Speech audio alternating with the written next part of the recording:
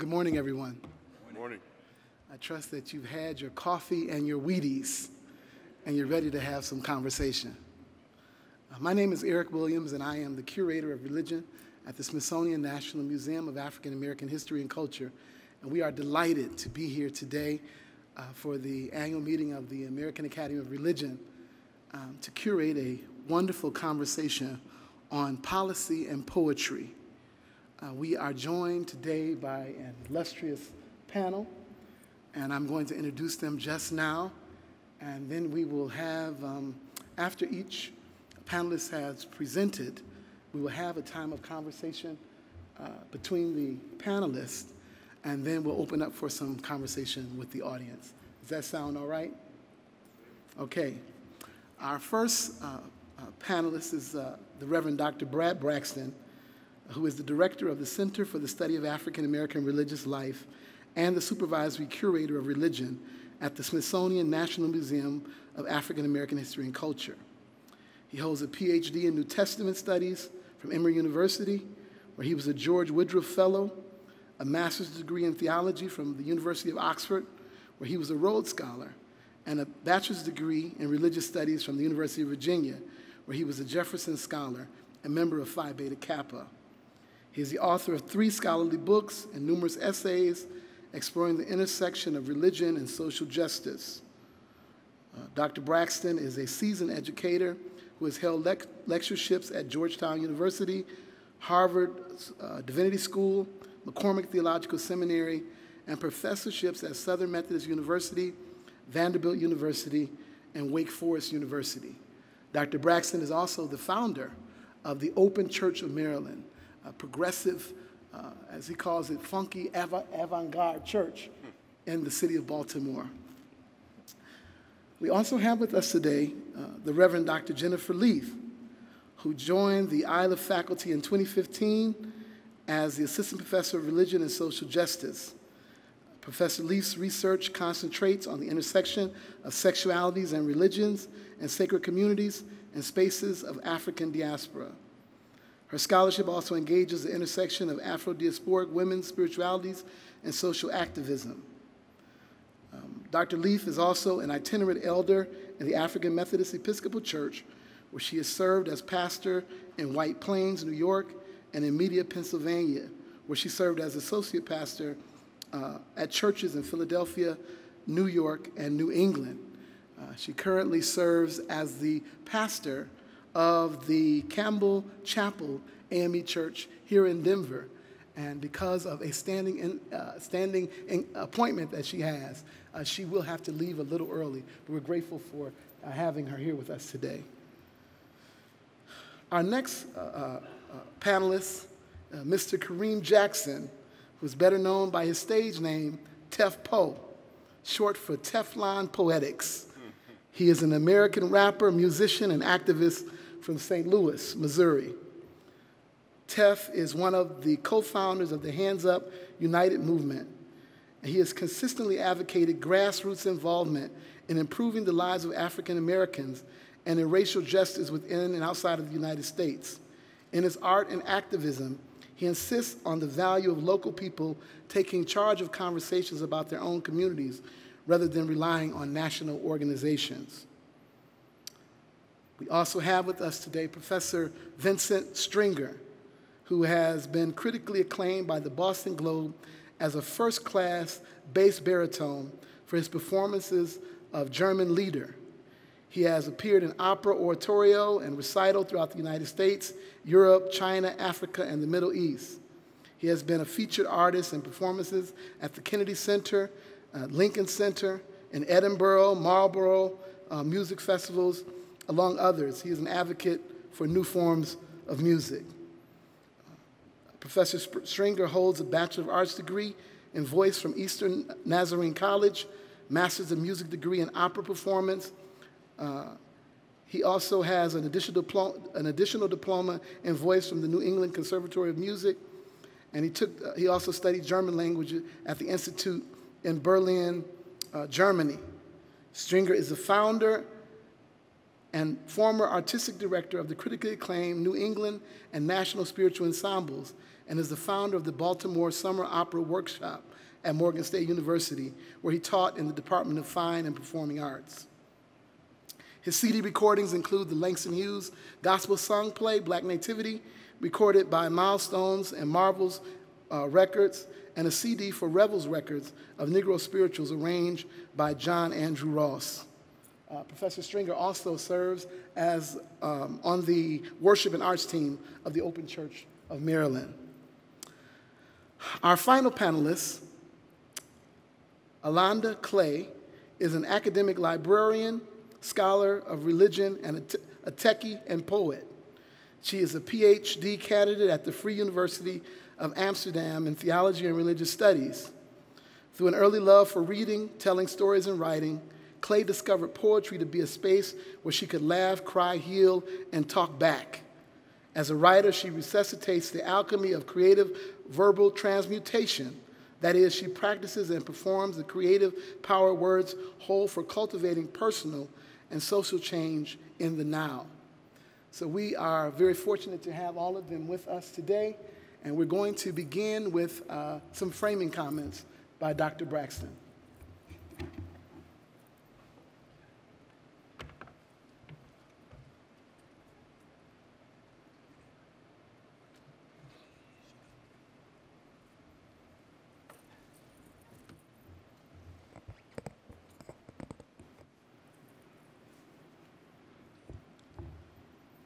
Good morning.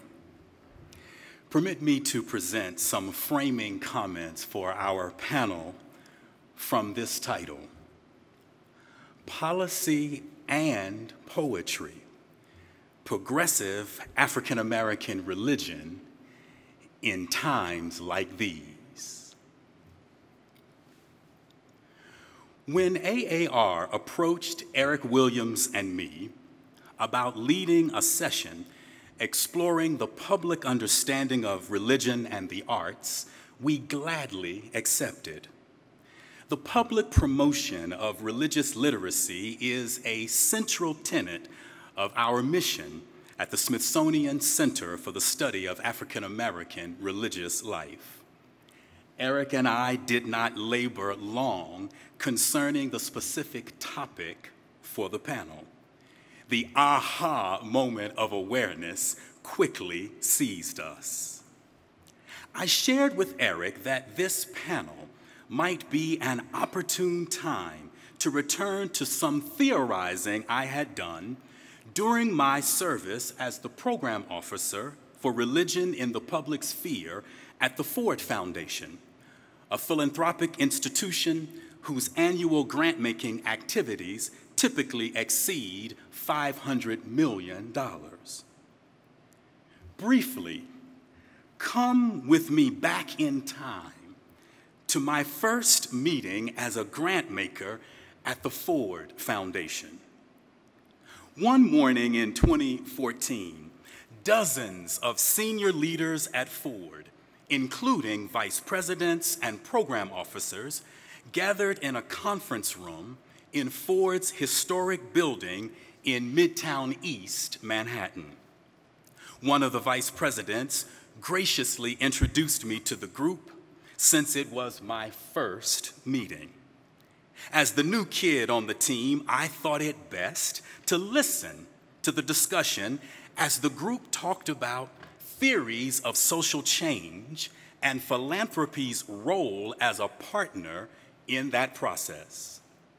Around the table were brilliant scholars, policy and educational analysts, and attorneys, and the atmosphere was replete with cogent examinations of various dimensions of public policy.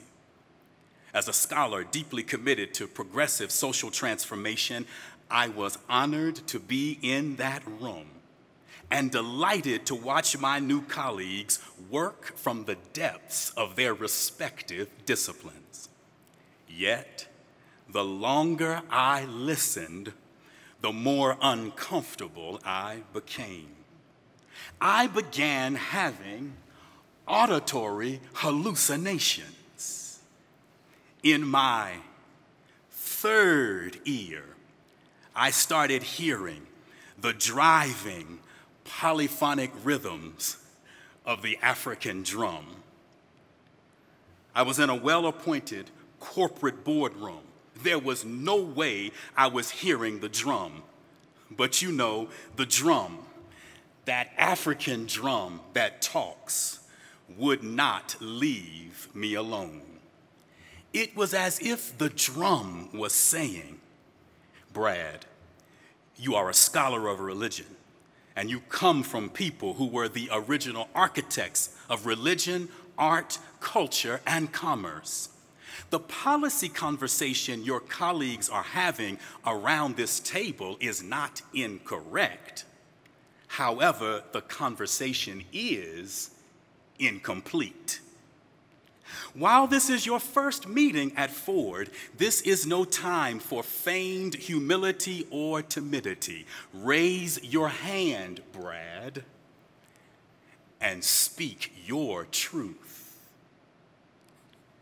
Before I knew it, I raised my hand, and the Ford Foundation vice president moderating the meeting called on me, and before I knew it, I said, I appreciate this keen policy analysis, but where is the poetry? Where is the music? Is there anything that hums in what has been said? I continued saying, there is a West African proverb that insists, where there is no music, the Spirit will not come. If we are going to change the world, there has got to be some music, some poetry. In professional philanthropy, grant makers often discuss their theory of social change. Well, in my first meeting at the Ford Foundation several years ago, I gave my theory of social change in a sentence.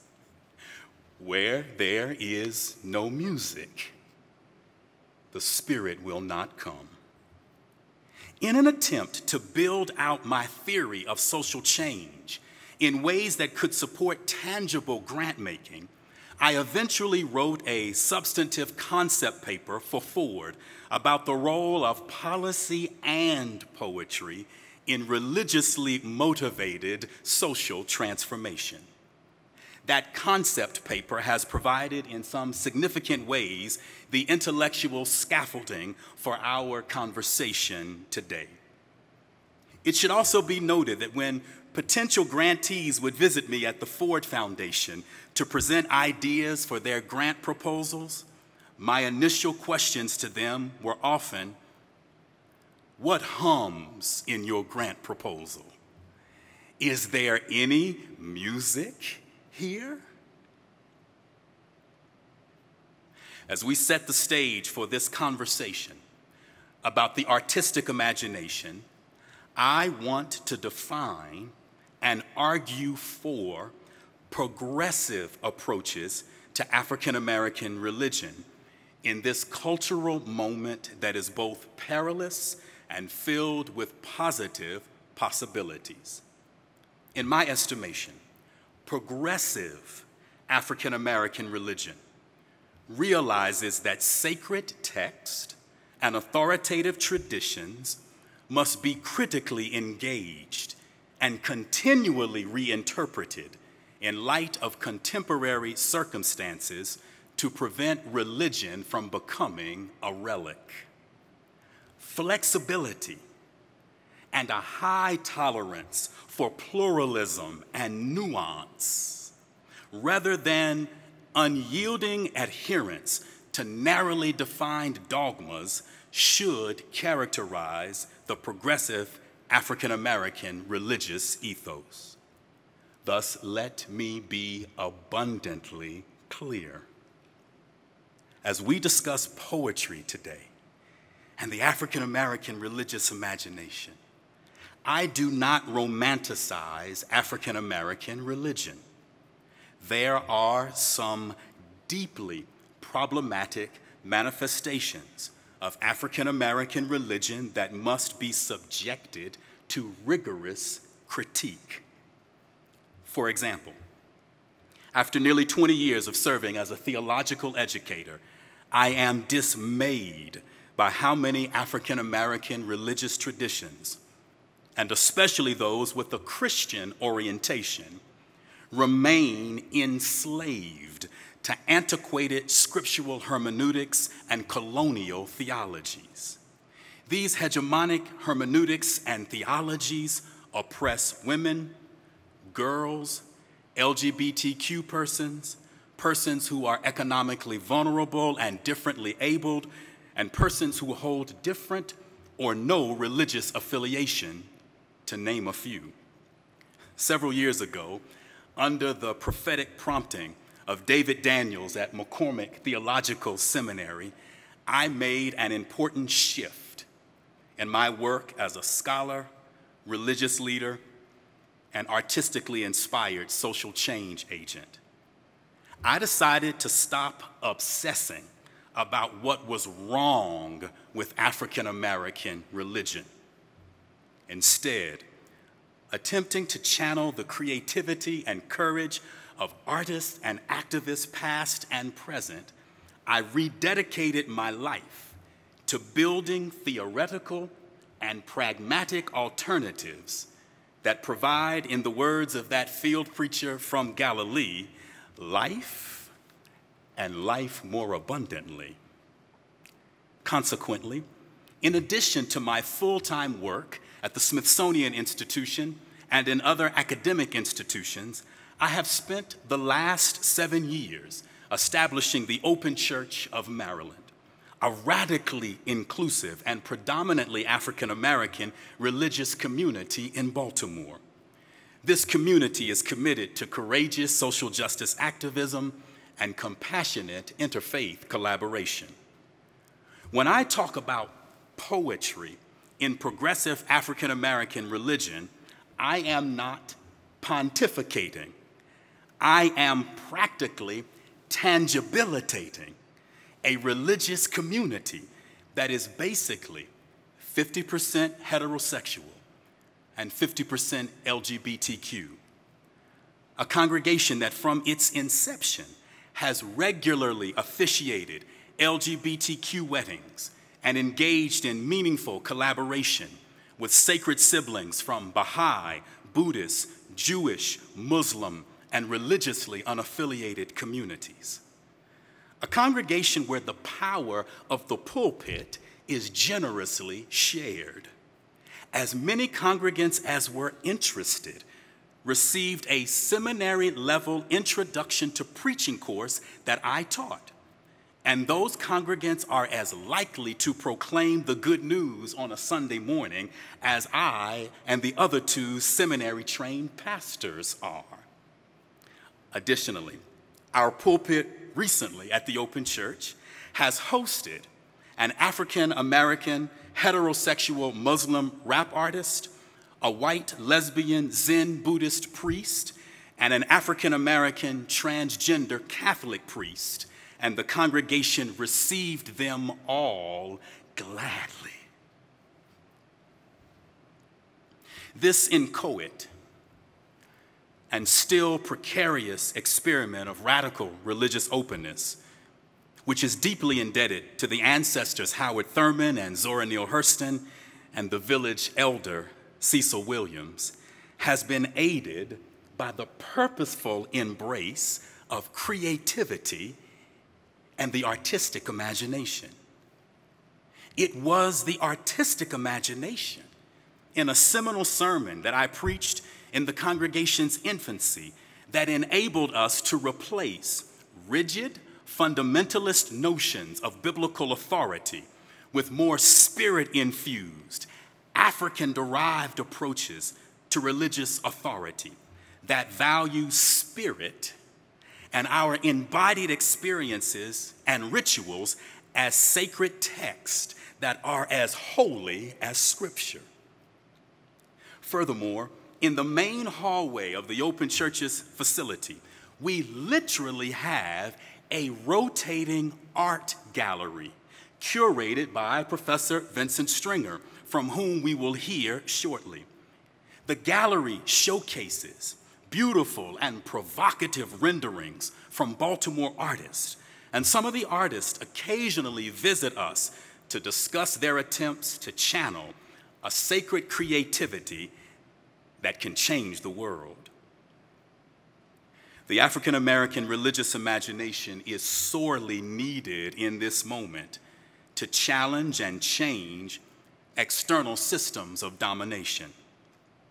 And that same imagination is needed to exhort some African American religious communities to confess and repent of their complicity in the very systems of domination they seemingly protest. Furthermore, these African American religious communities can signal the authenticity of their confessions and repentance by creating inclusive and equitable communities where believers embody the Lord's Prayer as much as they pray it. Thy kingdom come, thy will be done on earth as it is in heaven. Speaking of heaven, I will conclude my reflections with brief musings on the connection among the artistic imagination, pedagogy, and cosmology. For those of us who are classroom teachers, we regularly interact with millennials, and very soon, Generation Z will flood our college classrooms. These emerging social media savvy leaders are zealously seeking more meaningful connections between higher education and social transformation. I argue that the artistic imagination can provide access to much needed and often neglected pedagogical power, and that resource is cosmological power. The African American religious imagination has taught me that there are dimensions of spirit and power available to us beyond what our finite senses can detect at any moment. According to African American religion, the visible and invisible dimensions of existence are connected by spirit, the eternal life force animating the cosmos with divine purpose. When honorable members of an African tribe die, they continue to live as spirits. These ancestral spirits provide moral guidance to those who are still physically alive. African-derived ways of knowing acknowledge and humbly access the wisdom and power of the ancestors. My openness to music and poetry in the classroom has enabled me to summon cosmological power through the ancestors, and that power has seemingly taken my teaching at times to seventh heaven. My poetry-enabled cosmological pedagogy was effectively road-tested recently at Harvard Divinity School. In the spring semester of 2016, Dr. Eric Williams and I taught a Harvard Divinity School course titled Preaching, Healing, and Justice. In the course, students witnessed firsthand the social significance of performing religious practices with intellectual sophistication and artistic finesse. In the final assignment of the course, students were asked to preach a eulogy and create a funeral liturgy for one of the recent victims of police-related lethal force, Rekia Boyd, Michael Brown. Tanisha Anderson, Eric Garner, or Freddie Gray. Many students in the course acknowledged how the relevance and specificity of the final assignment plumbed the depths of their emotive intelligence and aesthetic imagination as much as it probed their cognitive intelligence. Because of the course's unrelenting commitment to the artistic imagination, the course even attracted an MIT graduate student in architecture and urban planning who audited the course. This student began thinking more deeply about the creation of equitable public spaces in the urban landscape as a form of proclamation, or I might say, poetry. While Dr. Williams and I had carefully prepared the syllabus, I'm convinced, persuaded, that the success of the course was ultimately the result of spirit and cosmological power unleashed through poetry. I've got to tell y'all what happened on the first day of class. The first day of class, I was honored to be a lecturer at Harvard. It was an exciting opportunity. And so proud was my wife, Lizetta, that she flew with me to Boston to sit in that first class in Harvard Divinity School. And yet, the drum kept beating. And this classroom was like any other classroom I had inherited across my many years of teaching. And so on that first day of class, even at Harvard, I did what I always do. I said, there is a West African proverb that where there is no music, the spirit will not come. And I launched out, I woke up this morning with my mind stayed on freedom. And Dr. Williams, who also has an orchestra in his throat, joined with me. And we began to saturate the atmosphere at Harvard Divinity School with sound theology. And as that sound theology began creating acoustical hospitality, something happened. I told you that my wife, Lizetta, joined me. My wife is a serious professional businesswoman with a degree from the University of Virginia and an MBA from Wake Forest University, and a leader in the financial planning industry in this country, a serious professional woman who also flows very nimbly in manifestations of African traditional religion. And since she and I visited Benin and Ghana, she has regularly been a medium, what some of the sisters might call, she is a host for visitations of the Spirit. And the moment that sound theology began at Harvard, I saw it happen. The students didn't know what happened, but I saw it. The moment that the poetry was unleashed, my wife started. The tears were coming. She began rocking back and forth, and I knew that at that moment, the ancestors had walked into the room. She later told me that she had a visitation at Harvard of Ya Asantewa, the Ashanti female warrior who fought back the British. Now, I know this may make you uncomfortable, but at Harvard, those of us who function in the artistic are comfortable saying that that day and every subsequent day, the ancestors walked in and said, "We're so glad you made room for us." We concluded the semester after lots of singing and crying and arguing and doing all the things that you would imagine, but talking about the body and kinesthetics and aesthetics and poetry in a group of religious leaders, many of whom will never go serve religious congregations, but who were opened, perhaps for the first time in their lives, to the artistic dimensions of social change. We concluded the semester at Harvard with an anointing service. I told a colleague of mine who was an alumnus that we did an anointing, and before I could get the word anointing, he said, "You did a what? At Harvard Divinity School?"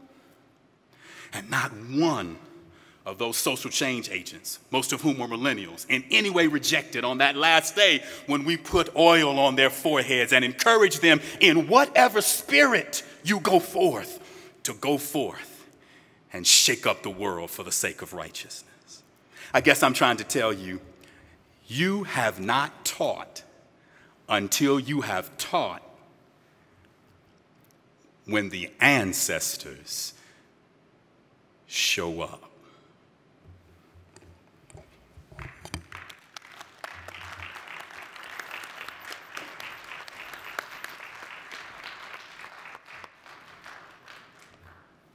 I'd like you to join me. Just close your eyes and experience the vibration of sound as I invoke the ancestors.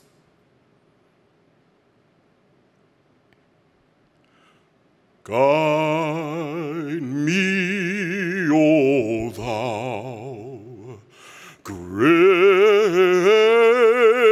Jehovah, pilgrim through this barren land. I am weak, but thou art mighty. Hold me with thy powerful hand. Bread of heaven, bread of heaven, feed me till I want no more. Open now the crystal fountain, whence the healing stream doth flow. Let the fire and cloudy pillar be thou still, my strength and shield, strong deliverer, strong deliverer,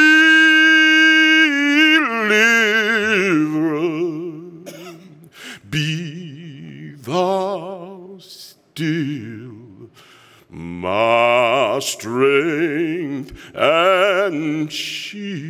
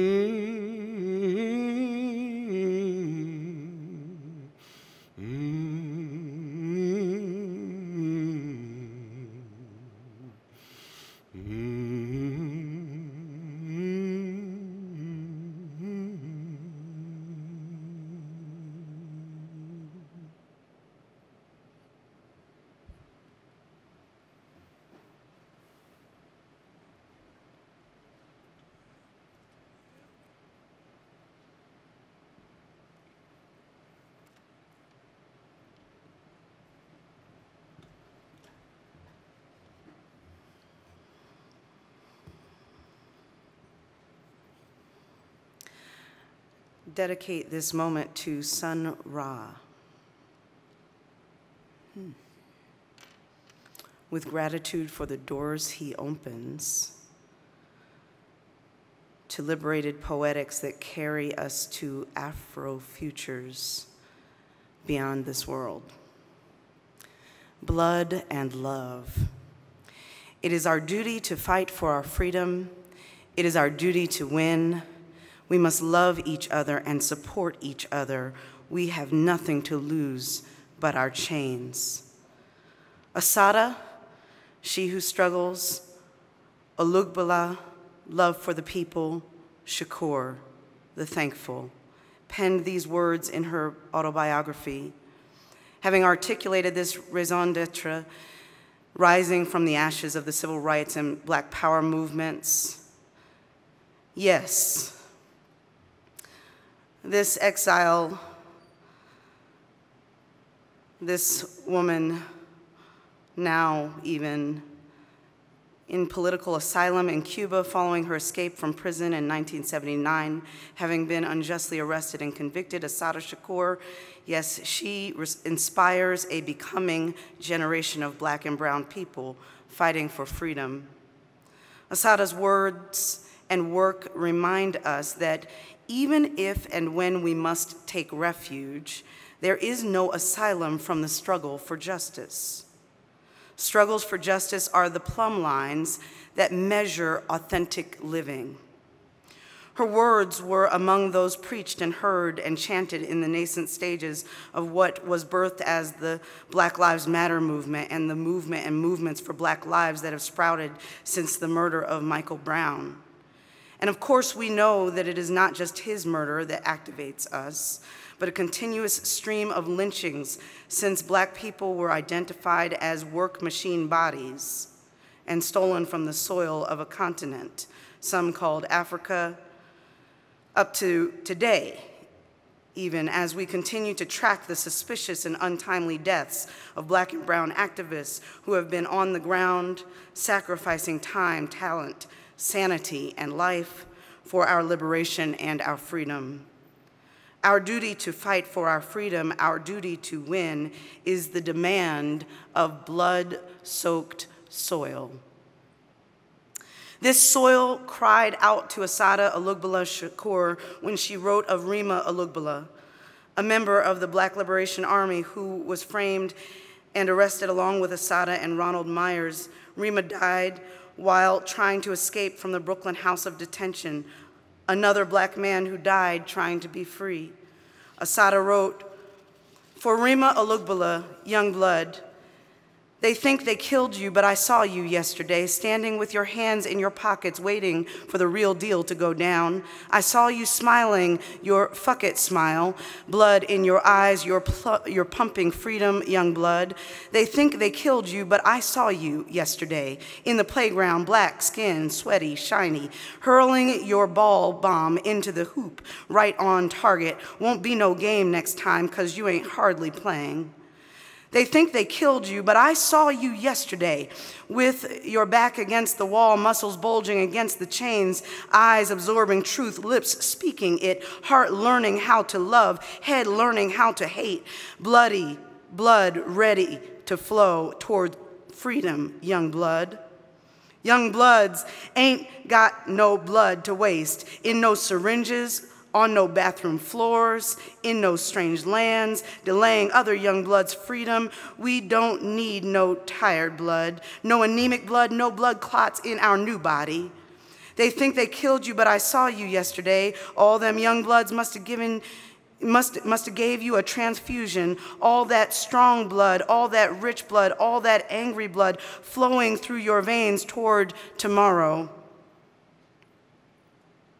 The constant of Black and brown people suffering and dying at disproportionate rates, and dying in the most unnatural ways, our bodies, our lives, and our realities always mediating, mitigating, navigating, and negotiating racism, has a way of drawing out and driving a macabre poetry.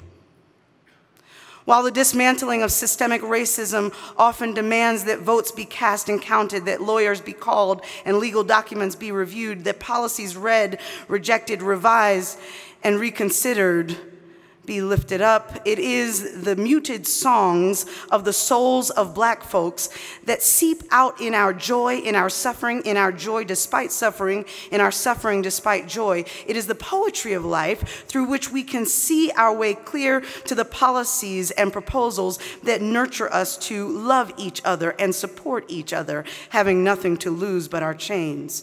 We who struggle recognize that ours is not a fight that can be fought without soul. Ours is not a fight that can be fought without love. And when the soul that fights is filled with love, its poetic power opens prophetic possibilities everywhere. Love cannot be contained. Love changes policies. Love overwhelms policies. Love extends beyond policies. Love is going high when others go low. Actually, love is the only viable option. Love cannot be contained.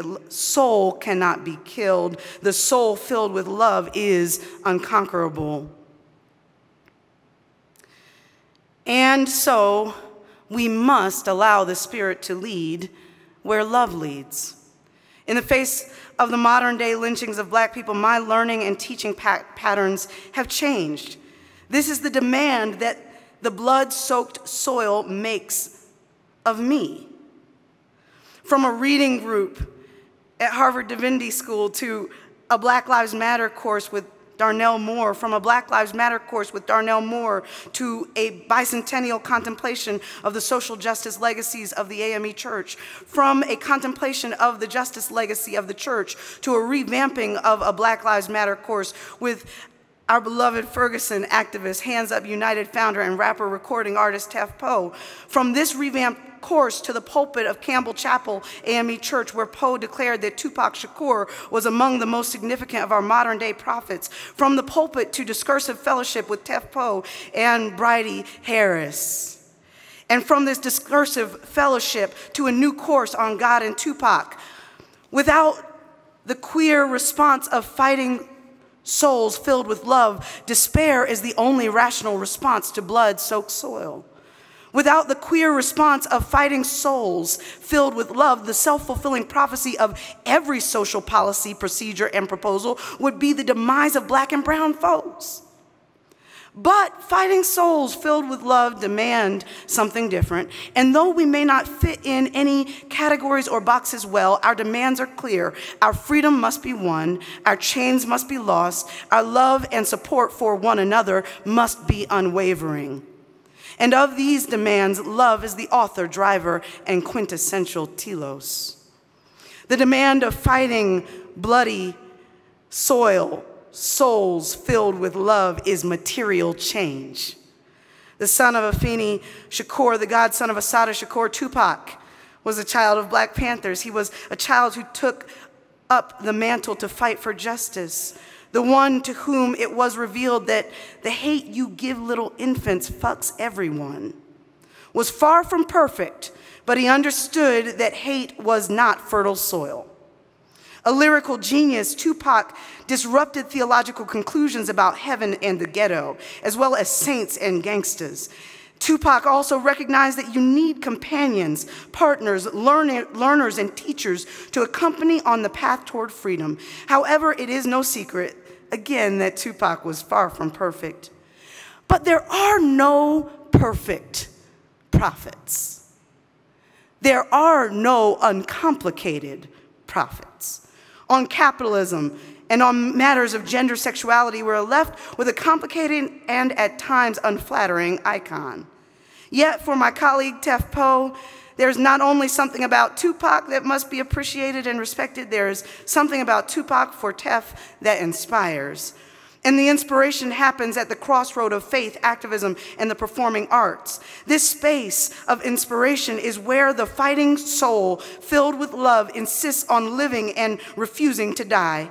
Tef, thank you for being here today, for your place in the fight for freedom, and for helping us to see our North Star together at the crossroads of faith, activism, and performance. Thank you for helping us to see and never forget that it is for us to follow the spirit that leads to liberation.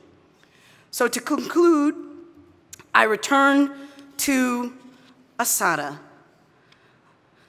Tupac's godmother, the godmother of our contemporary movement, one who knows, who shows us how, even now, living in our spirits, how poetics can shape our policy as we continue to fight for our freedom, loving and supporting one another. There are more battles to fight. There are more prophecies to be spoken. There are more prophets to be protected and harbored. More lives will be lost.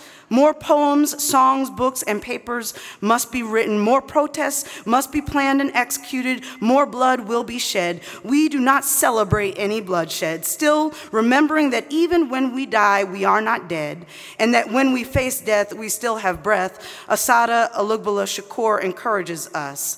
Love is contraband in hell. Because love is an acid that eats away bars. But you, me, and tomorrow hold hands and make vows that struggle will multiply. The hacksaw has 2 blades. The shotgun has 2 barrels. We are pregnant with freedom.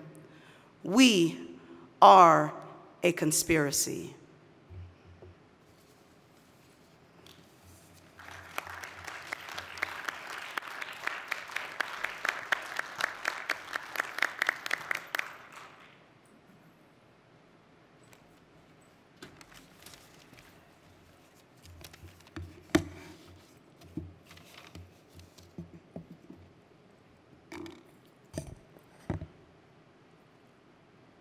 I see it clearly. We reinvented the glass window, powered up like a battery. We are about as different as an alien's anatomy. The abnormal genius, my people are the Gatling.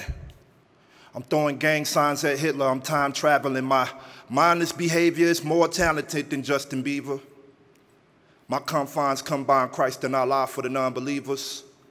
Infinity's final jokes, this is where it starts. I tell them we created more hurricanes than HARP. Conspiracy theorists using my lyrics to get them through. If you don't believe in me, the conspiracy is you. Nanomorphing my endorsements of the THC. I'm hard to find like a video on MTV. I'm praying for Assata. F the penitentiary. Optimus Prime lasers till I conquer the century. 106 in Park, I was undefeated on BET. Black God like Master Farad on the TV. My cousin is in the grave, but the message in the seed. He said, Kareem, this ain't a dream, I'm right here if you need me. I'm better than the industry, but the industry really don't care, so F the industry, affinity is what I'm living for. Go to church with my parents, repented for my sins. They told us that Jesus was white, so the story begins. Why did they lie to my people, give us hope through religion? Obama was in the Oval Office, but he ain't treat us different. America is so ugly, she don't love us at all. People dying in Ferguson, she won't get involved. People dying in Palestine, she won't get involved. People dying in Chicago, she won't get involved. I'm speaking the truth. I will not try to dumb it down. Put my hands in shackles and leave my blood on the ground. Christopher Columbus, George Washington, Adolf Hitler, I might not be there to touch you, but the universe gonna get you. Donald Trump is a coward, and I mean it sincerely. Send your troopers to kill me. Let's go to war if you hear me. Ain't no love for my people, so ain't no hope for this system. When they do build a school, they use it to deceive us.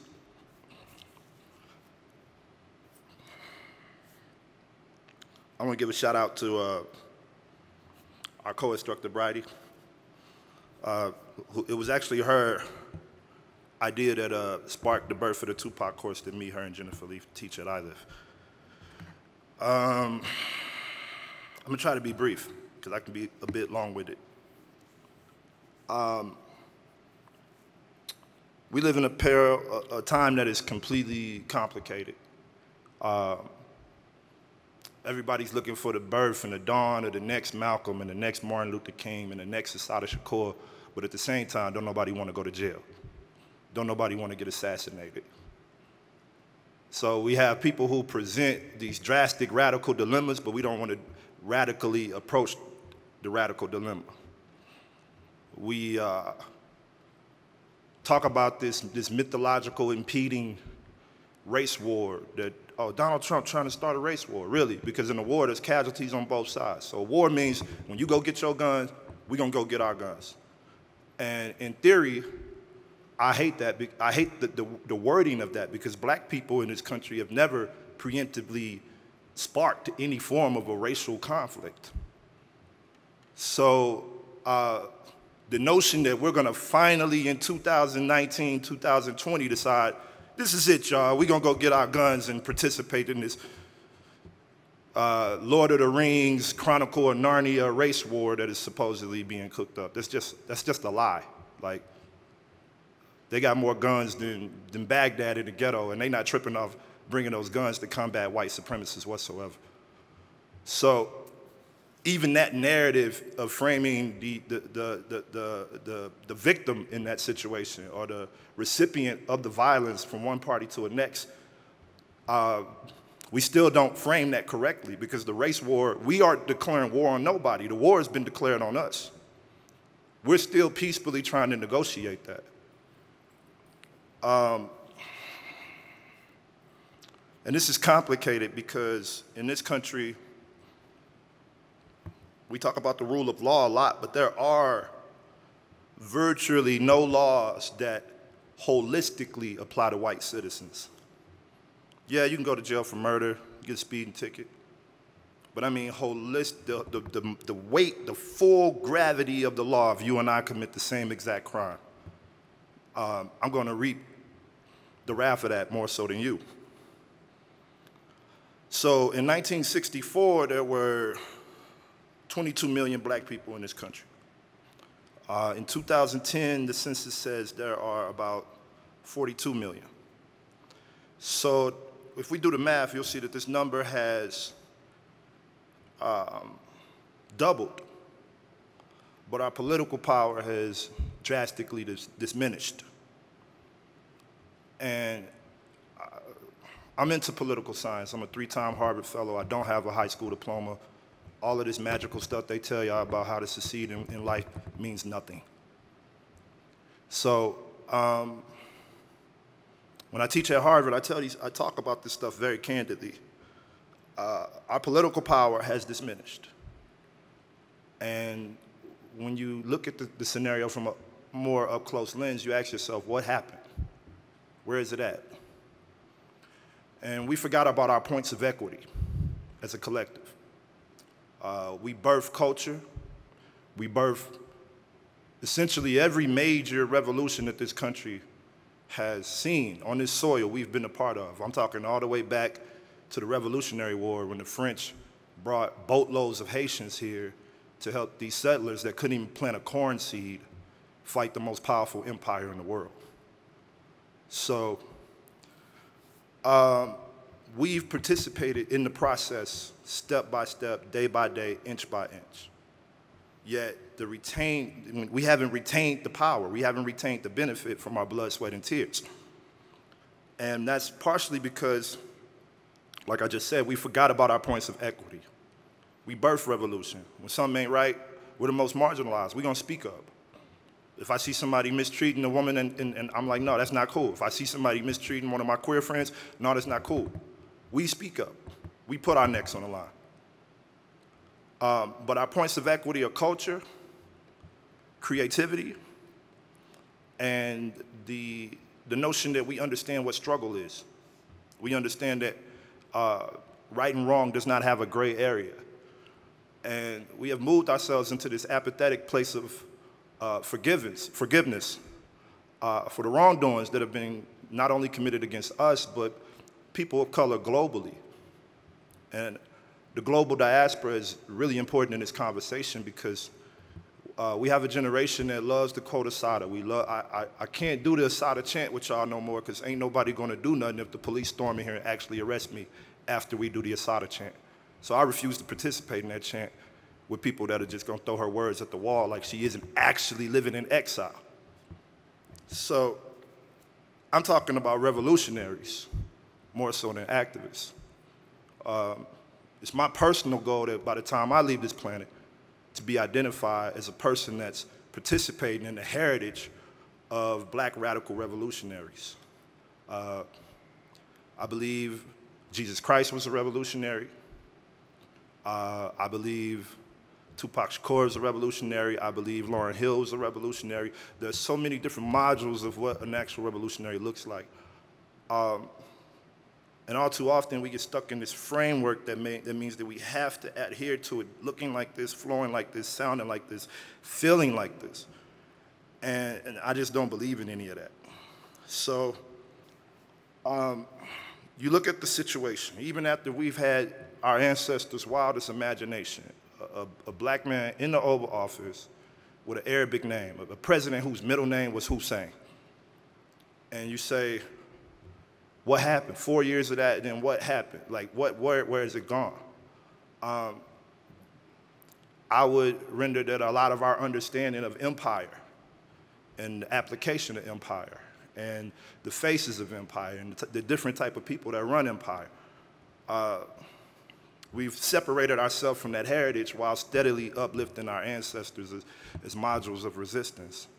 And I don't think that my ancestors would approve of senseless drone killings and invasions of African countries and mass incarceration, despite whoever is in the Oval Office. So that's just not an agenda that I believe black radicalism participated in. So the art is important because the politics become so caveated that there's often no real solutions in the politics. The art is what births revolutionary mind frame. When those kids that were outside of Ferguson and they said, you know, they showed up with the loudspeaker and they were playing Lil Boosie. And the song they were playing from Lil Boosie was F the Police. And when they played it and that feeling and that emotion, that created a political response from a cultural point of reference. Like something culturally sparked a revolution in that moment. And if there was no music there, then we probably wouldn't have had an uprising. And day after day, different kids would come out, make chants, and we would almost have battles with who had the best chants. And one thing happens, and another thing happens, and another thing happens. And we go through the winter, and then we find ourselves lapping the Montgomery bus boycott. But the narrative that gets framed around it is, oh, they lack sophistication because you saw a couple of us out there with our shirts off, pants sagging, and a couple face tattoos. I'm from the ghetto, and I went to the United Nations to testify against this country, against the terrorisms of police brutality. I got back off the plane from the United Nations and slept in the ghetto that night. To me, that's sophisticated. So, I try to just uplift the fact that we need the artists, but we need the artists to be greater than just artists, because art for the sake of art, you can keep it. You can wipe your butt with that and flush it down the toilet. We got enough art for the sake of art. If the art isn't gonna lock arms with me when I'm being shot at by the police, if the art doesn't view that we are in the same type of dilemma, that this is life or death, then I don't need your art. And I think that creates a pathway for us all to see what our role should be in this moment. I look back at when Russia was fighting Germany, and you got two cruel dictators against each other. You got Stalin versus Hitler. Hitler had Stalin cornered. They couldn't really mess with the German army. America really didn't want to get in the war, despite what history tells you. They were like, hey, it's the Germans versus the Russians. Who cares if they kill each other off? So the Russians are getting slaughtered by the Germans, and Stalin says, hey, if you retreat, we're going to kill you. He was talking to the citizens of the land. Now that's drastic. That's over the top. That's partially insane. Like, why is he killing his own citizens? But there's a caveated logic in that where we're trying to save the preservation of our lives. We are being slaughtered by this engrossing regime. I need every citizen possible to bear arms against this engrossing regime and figure out what they're going to do as we combat what could potentially be the demise of our society, our religion, our culture, and our possibility to create offspring. So history, I'm going to wrap it up. I got 5 minutes. But history teaches us so many lessons that we should study, and the art is just important in attaching us to those lessons. Peace.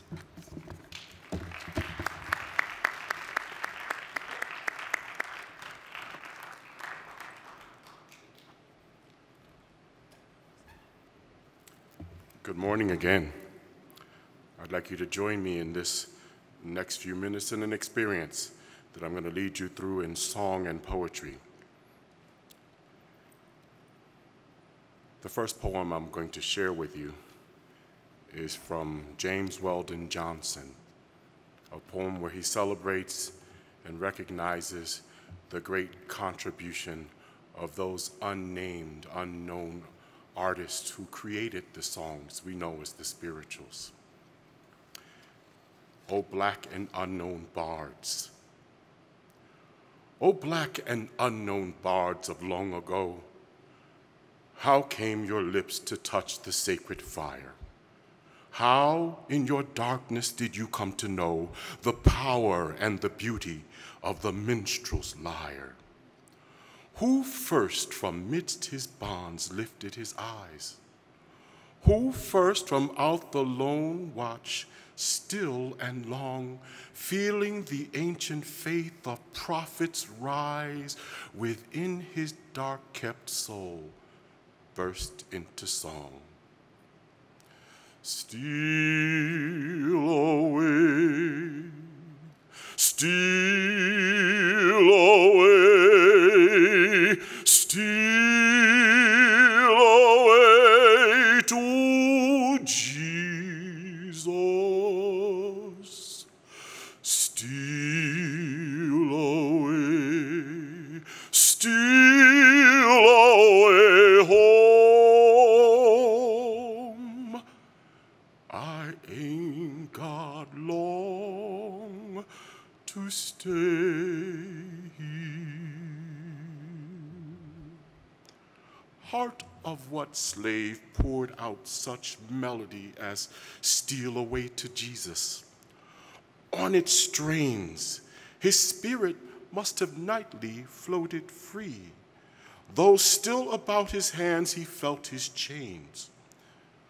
Who heard great Jordan roll? Whose starward eyes saw chariots swing low? And who was he that breathed that comforting melodic sigh? Nobody knows the trouble I see. Nobody knows the trouble I see, Lord. Nobody knows the trouble I see.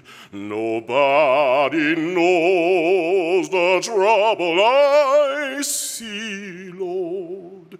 Nobody knows but Jesus.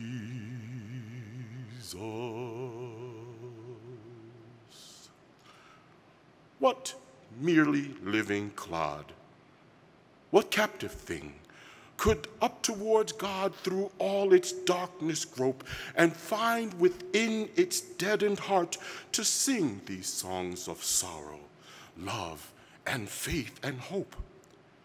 How did it catch that subtle undertone, that note in music not heard with the ears? How sound the elusive reed so seldom blown, which stirs the soul and melts the heart to tears? Not that great German master in his dream of harmonies that thundered amongst the stars at creation ever heard a theme nobler than Go Down Moses? Mark its bars, how like a mighty trumpet call they stir the blood. Such are the notes that men have sung going to valorous deeds. Such tones there were that helped make history when time was young. Go down, Moses, way down in Egypt land. Tell old Pharaoh to let my people go. Go down, Moses, way down in Egypt land. Tell old Pharaoh to let my people go. There is a wide, wide wonder in it all. that from degraded rest and servile toil, the fiery spirit of the seer should call these simple children of the sun and soil. O black slave singers, gone, forgot, unknown. You, a long, long line of those who've sung untaught, unknown, unnamed, have stretched out upward, seeking the divine. You sang not deeds of heroes or of kings, no chant of bloody war, no exalting paean of arms won triumph, but your humble strings you touched in chord with music empyrean. You sang far better than you knew, the songs that for your hungry listeners' hearts sufficed still live. But more than this, to you belongs, you sang a race from wood and stone to Christ. Little boy, how old are you? Little boy, how old are you? Little boy, how old are you? Sir, I'm only 12 years old. This little boy had them to remember that he was born the 25th of December.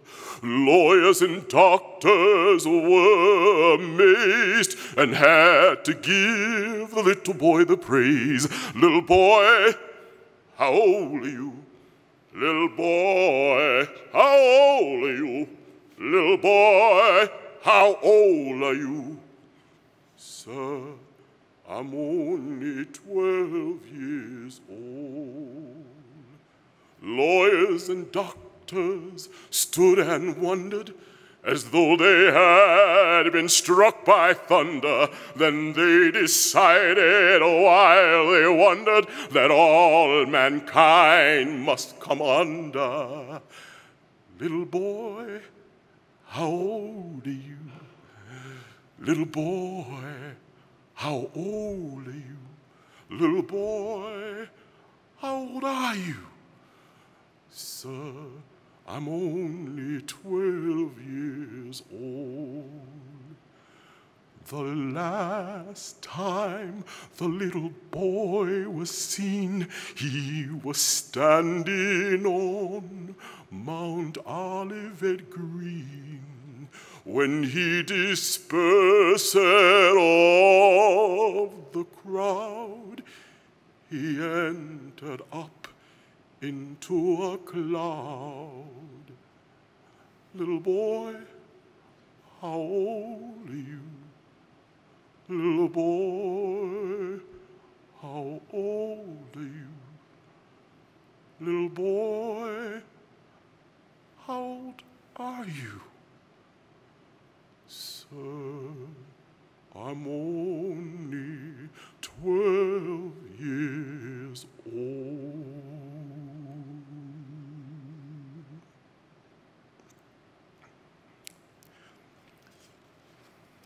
Mother's lament.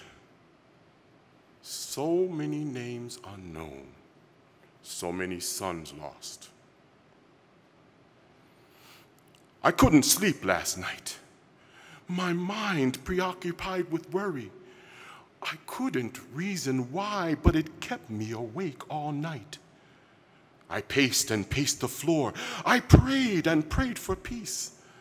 I asked the Lord to calm my thoughts and help me get some needed sleep, but still my mind would not let go. No word from God, no sleep, no. Just worry. Worry through the night and hope for peace in the morning light. I worry for his life, my son, each time he leaves the house. A black man-child isn't safe out there in this angry world filled with hate and fear. There's so much danger on the city streets with random violence far and near. My son, his life could be cut short if accused of crimes. This is my fear. He could be crucified at 12 years old on a playground with his toy gun, like Tamir Rice, in 2 seconds flat, shot down by a Cleveland cop. He could be kidnapped at 14 and crucified in woods by a southern stream, like Emmett Till, whose hopes were killed. His dreams of summer float cold and still. So many names unknown, so many lost sons, so many broken hearts, so many lights dimmed. He could be dragged behind a truck, dismembered limb from limb, like James Byrd Jr., crucified by angry, hateful, racist men. He could be murdered at 17 while walking home one night, like Trayvon Martin while on his street, confronted by a would-be cop. He could be crucified in broad daylight like Michael Brown, shot down unarmed, assailed by a Ferguson police that feared his brown skin and his might. So many names unknown, so many lost sons, so many hearts broken, so many lights dimmed. He could be crucified at 27 by a policeman on an LA street who'd find his artistic movements threatening, like the ones of Stephen Eugene Washington. He could be killed at 28, shot down right near a garden gate, like D. Roderick Cook, who never rose on that Easter Sunday morn. So many names unknown, so many lost sons, so many broken hearts, so many lights dimmed. The threat is very real out there, but who's the bigger threat? My son, our community, the police? Where exactly does the danger lay? My son could leave and not return, except in a coffin, in chains, or an urn. Could I lose my child, my flesh, my blood? His life be cut down by hatred? Dear Lord, protect my son today. Keep him in your care, I pray. Teach him wisdom to respond and not react with anger. Show him, Lord, the way back home to the love in his mother's heart. Preserve him for a long life filled with mercy, justice, and courage.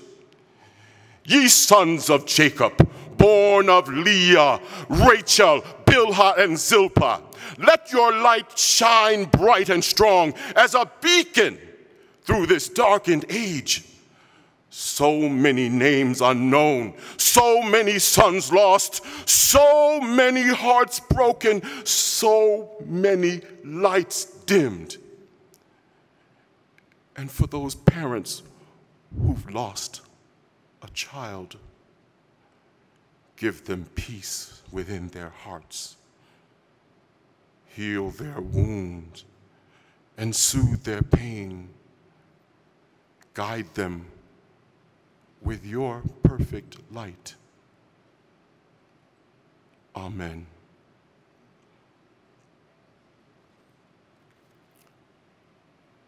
Ignorance delight, just have some. Ignorance delight. Headlines, that's what we see. Sensationalized stories, not nearly complete. Stories diluted by corporate elite, powerful players who control by deceit. They'll keep us distracted with conflicts and lies, and stories of wars that may threaten our lives, so some can do business and keep us knee-deep in credit card debt and medical receipts. A system of commerce, which is fueled by oil, is part of the plot which still keeps us in toil. The toil that bathes us in ignorant bliss and launders the wealthy all starchy and crisp. Are we unaware of the state that we're in because we rely on the anchorman's grin? While sopping up stories he serves us each night with biscuits and gravy and ignorance delight. Thank you.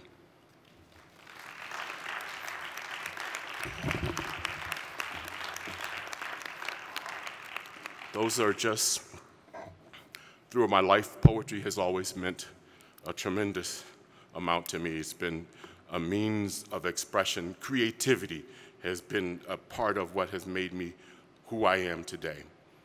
As a child, I would, in elementary school, my mother would say, the teachers would write on my report card, give him a pencil or crayons and some paper and sit him in a corner and he'll be quiet all day, but he'll create something. From a child, I was always engaged in the inner world. I came from a large family. I'm the youngest. Of my mother's 9 children, I'm the youngest boy. But I am the 22nd child of my father's 23 children. And so creativity and alone time was an important thing for me. I could live in my yard, under the trees, in the dirt, with my cars and play my games with my cars, making cities, creating stories, creating all kinds of things. That stuff continued with me. My parents wanted me to be a musician and be a church musician. They put me in piano lessons like they did my brothers. I didn't want to play for the church. I did, but I didn't want to. What I wanted to do was do my art. When I got to high school, my high school teacher heard this voice, and she was like, there's something in you. I got in high school, went into the Talented and Gifted program, into the, and I thought I was going to be in the art program. I sat in the art classes. That teacher came in and snatched me out of those classes and took me into the music classes.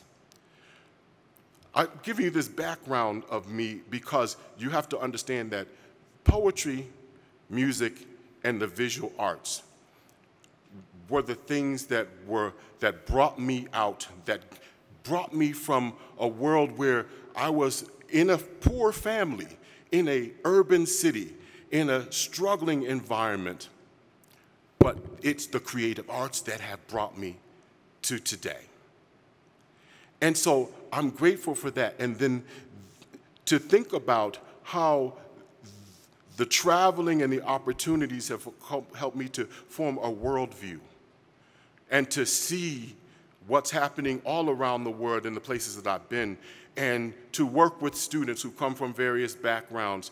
It's allowed me to express something in poetry and in song that can get people's attentions, that can reach them and perhaps pluck the heartstring, cause them to get up and do something about their circumstance. And the power of the creativity that we're talking about that impacts this policy is being able to find our voices in this way. I was able to take some really tough things and use my voice in a palatable way to get someone's attention, to make them listen. I could go screaming at them. I can go in anger and rage, but that doesn't get me where I need to go. It is my love. It is the love. Love is the truth about who we are. It is love or fear. I choose to live from love and to use the creative expression of poetry and music to share love. And so we'll have an opportunity to share more. But I just wanted to just give you a little bit of background on what brought me here today. Thank you.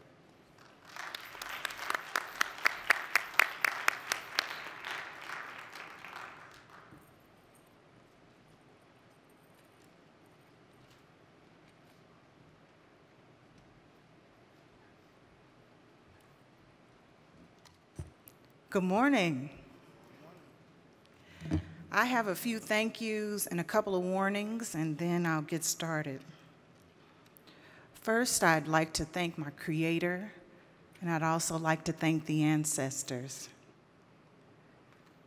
I'd like to thank Dr. Braxton and Dr. Williams for inviting me. I'd like to thank you, and I'd like to thank my panelists, who are absolutely amazing. Now, my warnings. I will be discussing lynching, clergy sexual abuse, and gun violence. And I may also say a few explicit words. So in light of that, I didn't want you to be surprised. I will be sharing also from my book that I just recently published, which is called Know That You Have Been Loved. It's my first collection of poetry. And so I want to start, or what I started with was the question that Dr. Braxton aimed at me, which was, how would you teach Black poetry and religion? So, so the first idea that I came up with was actually connecting James Cone's book, The Cross and the Lynching Tree, with lynching poems. And Cone, you know, he kind of discusses this paradox of the cross and also talks about how the symbol of the cross and the lynching tree come together in America. He also talks about the harsh reality of Black life in the lynching era, which was from 1880 to 1940. And he discusses lynching spectacles. The first poem I'm going to read is about Du Bois and his witnessing of one of these spectacles.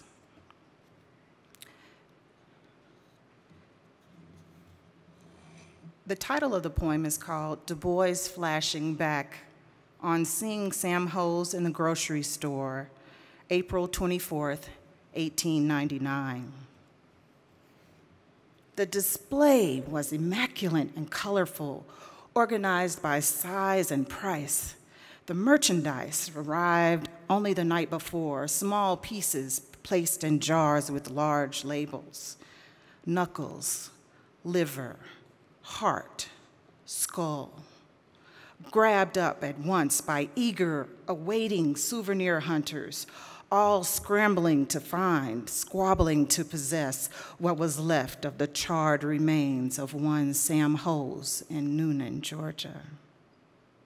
His lynching long complete, ashes from Hose's cut-off penis and ears mixed with small remnants of his heart and liver were sliced, scooped up, and kept as mementos.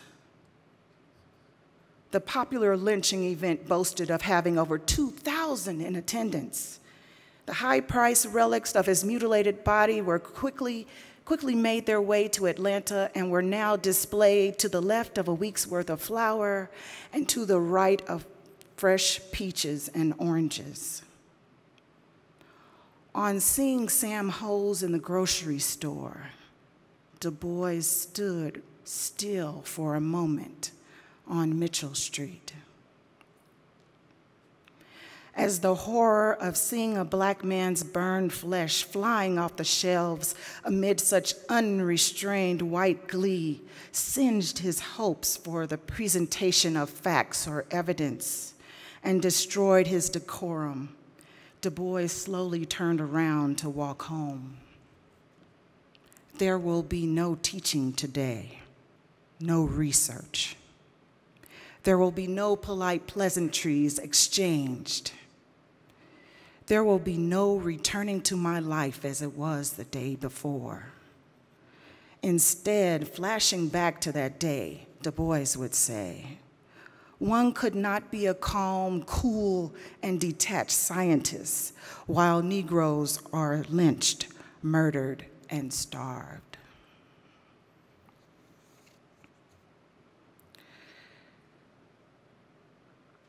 I also wanted to kind of mention some other poems that might be included, namely Langston Hughes' poem, Christ in Alabama, written in 1931, Lucille Clifton's poem, Jasper, Texas, 1998, which is written about the incident of James Byrd being dragged behind a pickup truck and beheaded.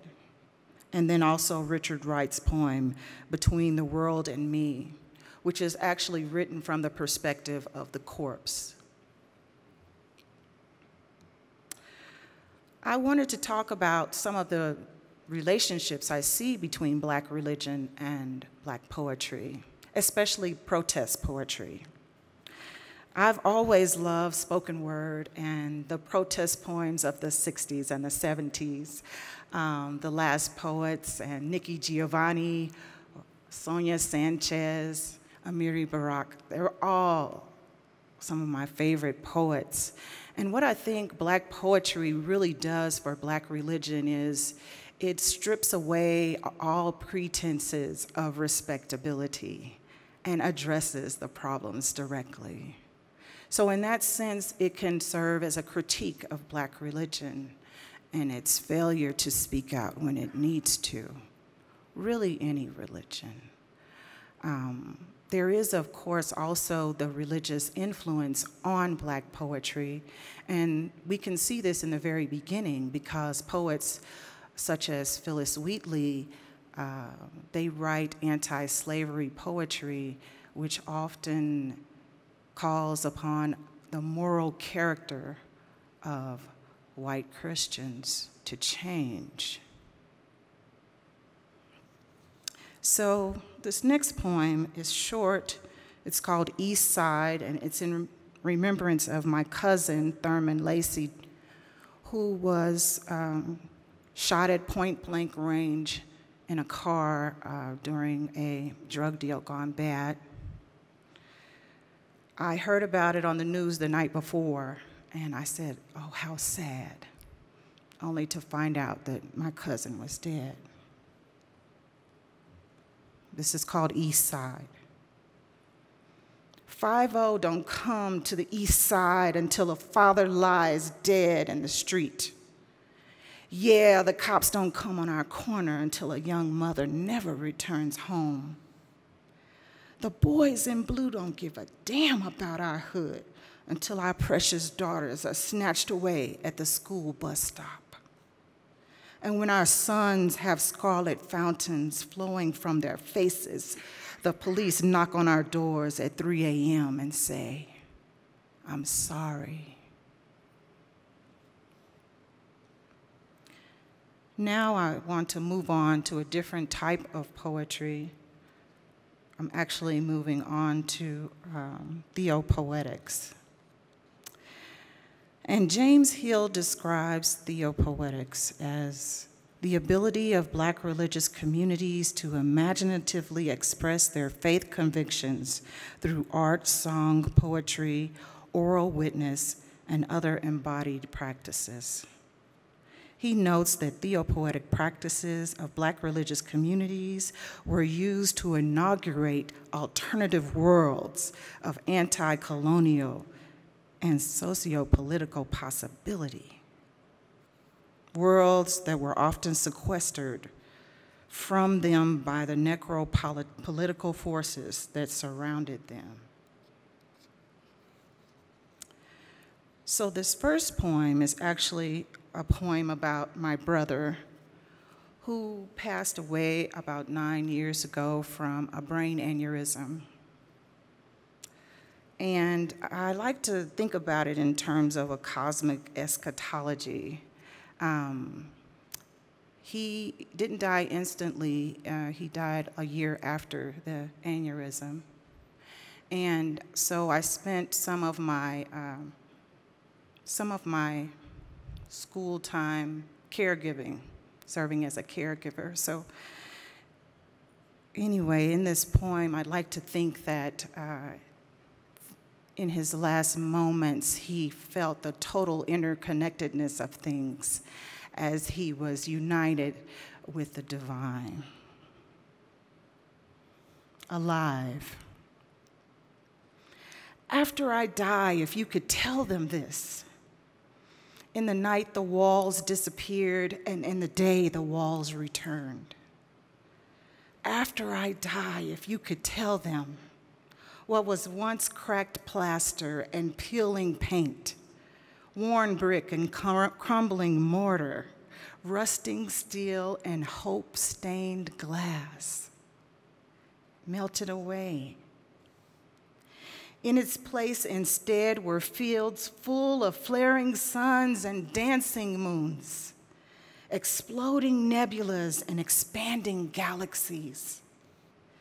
Tell them the stardust I once was became one in a passionate embrace with the cosmos.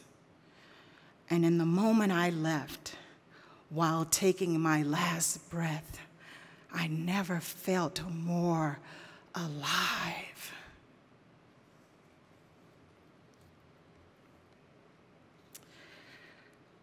And this poem, this next poem, is called Me Too, Black Church, Me Too. Now, this poem is calling for ecclesiological change and healing for survivors of clergy sexual abuse. The Catholic Church is not the only body facing a crisis in clergy misuse of power. Protestant churches are also facing this same crisis. This poem is inspired by an experience I had while in grade school of a teacher who was also a pastor who attempted to rape me in his office. When his grip over my body loosened temporarily, I ran out of his office. I was so embarrassed and humiliated that I didn't tell anyone. He had already had sex with 2 of my friends. I also experienced a sexual assault my first year of college at 16. The rape was so brutal that I had a dissociative episode where I stayed in a corner of a room for a week. These are the experiences that inform this poem. And I also want to say that in this poem, I'm reading against the text of 2 Samuel on Tamar and Amnon. I see Amnon as what we would describe as a child predator, a rapist, a perpetrator guilty of premeditated sexual assault. And I feel that until churches can take a firm stand on clergy sexual ethics and respond to clergy abuse with swift action instead of silence, they will continue to be seen in the community as unsafe spaces, and like David himself, as a harbor of rapists and abusers and other men and women behaving badly. In silence and doing nothing, perpetrators continue to destroy the lives of others. The path of pain and destruction they cause is allowed to fester and continue. What happens in silence is very different than what happens in the dark. No one's eyes are closed, and the lights are all on when things happen in silence. In silence, we see everything and we say nothing. We witness what happens, yet we have no testimony or activism. Our tongues remain motionless as we watch the worst unfold. So this is the poem, Me Too. I am still a little leery when a pastor puts his hand out to shake mine, when he puts his hands on my shoulder, when his gaze turns past my face and he begins to lick his lips as he encourages me to meet him for mentoring in his office. Maybe I just have post-traumatic ratchet pastor disorder. I'm leery like an antelope when a lion is lying near, held captive to complicity as violators rewrite the stories of those that survive their violent crimes. Pastors who pray, then pray against their flock, only to be forgiven, move away, and pray again. So when I sit down Sunday morning in the very last pew, I say, me too, Black church, me too.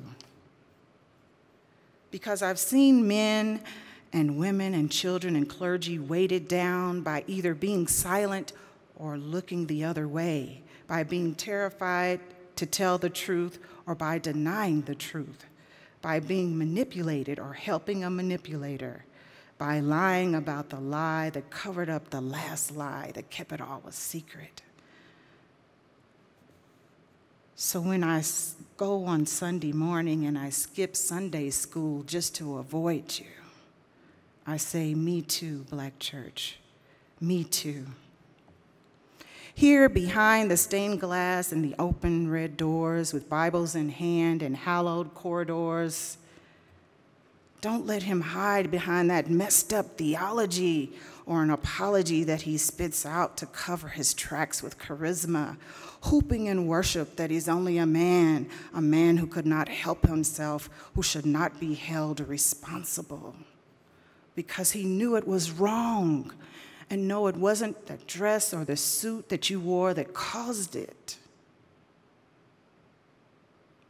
Neither God nor him being wrong stopped him from doing you great harm.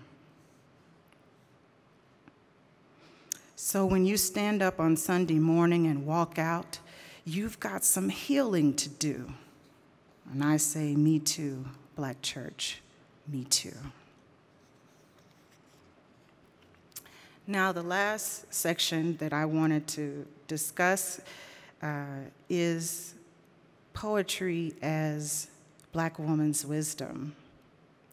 And this is actually a little lighter than my other topics. My first poem here is about a conversation I had with my grandmother. And I used to have 5 grandmothers, but now I only have one, and she's 86.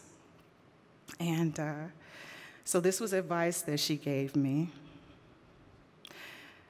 Sitting at the edge of the bed, as I often do when I go visit her, I started describing what happened between me and a woman I had long thought was a friend, but now was suspecting she was an enemy. After listening very attentively, she looked into my eyes, tilted her head, looked over the rim of her glasses, and said, "Well, when someone shows you their ass, you better not be sticking around to smell it." She sounds like a fool in the fool. I said, "Yes, ma'am," smiling. "Yes, ma'am." Thank you very much.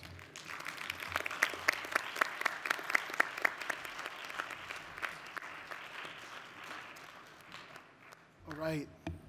At this time, I just wanted to give an opportunity before we open up to the floor for the panelists to engage each other. Do you have questions for your colleagues on the panel, or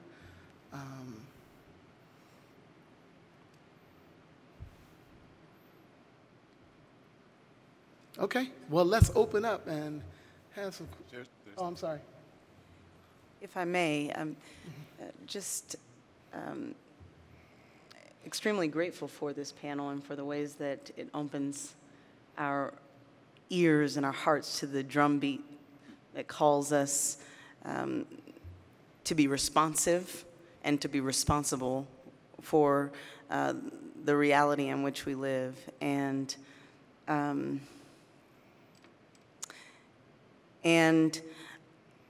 I'm grateful for the wisdom of this being called together and called forth. One matter that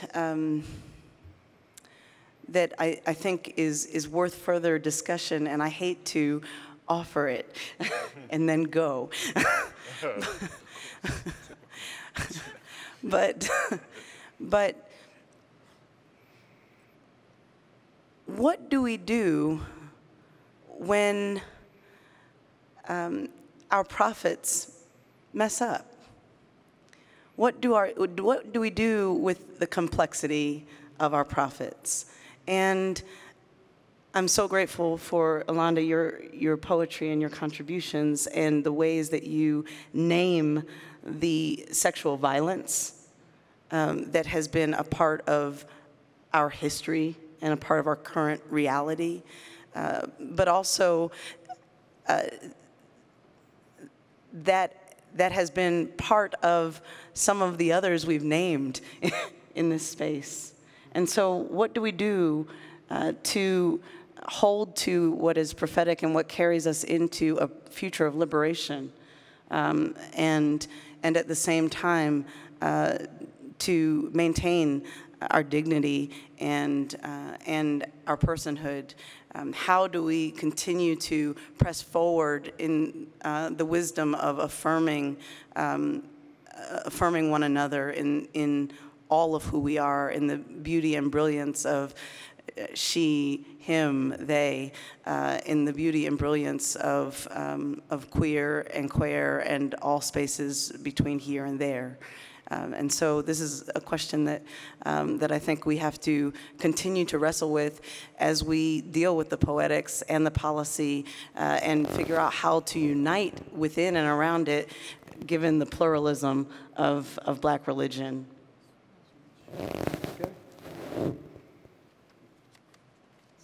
So I leave the panel with that question. Talking about dropping the mic, right? I will just say, as Jennifer prepares to go to her pastoral commitment and do some more religious poetry with your people, one thing that does strike me immediately is the importance in our construction of these poetic communities to emphasize just that, the ethical responsibility of communities.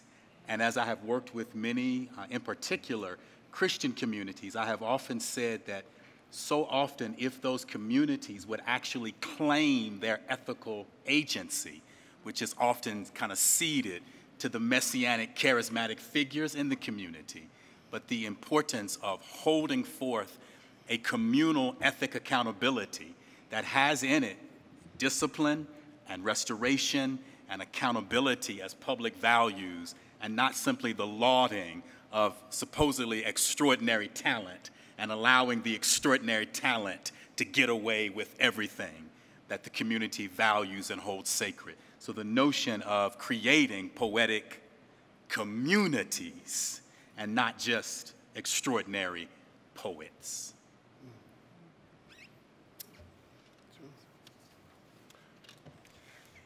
I'm interested in this because when you talk about accountability and creating this community, the community that I came from, the church environment I grew up in, took the Bible literally. It took everything literal. You had to follow the rule of the doctrine. And in that was included, speak not against my anointed. The pastor, the preachers, those who had been ordained as the authority and God's authority were not to be touched, were not to be spoken against. And if you saw something, you didn't say anything. I can tell you and bear witness to being a survivor of sexual abuse, child sexual abuse, of a preacher who had abused over 130 children in my community. 129 of them were Black. And I spoke out, but as I spoke out, I was ostracized for speaking out. criticized and judged, and your sexuality, oh, how could you dare say, oh, I mean, you're a homosexual. That was a challenge for me. But then when justice came through the form of one white child of those 130 children being abused, that's when we started to get results. It took one white child to get 129 black children justice. And that's a sad testimony even to our own community, who could rail and outrage and could decide that, hey, you know what, accountability, you are abusing children. And there is no reason why we should support you or be silent on that matter. We have to speak up, speak out from silence. And so our spiritual responsibility is first and foremost to make sure that our children are protected. And that we speak up and we hold accountable. And you know, this literal translation is taking the Bible so literally as this is God's word that you can't touch my anointed. If your anointed is causing harm, your anointed needs to be dealt with. And I say this, when I was dealing with the situation I was dealing with, and I went to the bishops of this particular denomination about it, and they tried to silence me, and I promised them that I would raise holy hell, and that I would spread far and wide the word about the chronic abuse, systematic abuse that was going on in that denomination. That denomination is since silent. So, you know, accountability. So, for me, this is a layered conversation because I was sexually abused as a child as well. My mother, God bless her, she would send me to work on the weekends at this thrift store that was ran by the local Catholic parish. And you can just imagine some of the different things I saw there. But the duality to that conversation is also the fact that growing up around black males that are in and out of prison, in and out of jail, in and out of juvenile, when they get released from jail, they come home to live in the two-family duplex next door to my grandmama or next door to my auntie. So the effects of that, even dealing with stuff like that, just growing up and seeing different brothers approach us as young brothers in the neighborhood with predatory vices. And you don't necessarily really have anybody to go tell that to because, I mean, who are you going to tell? So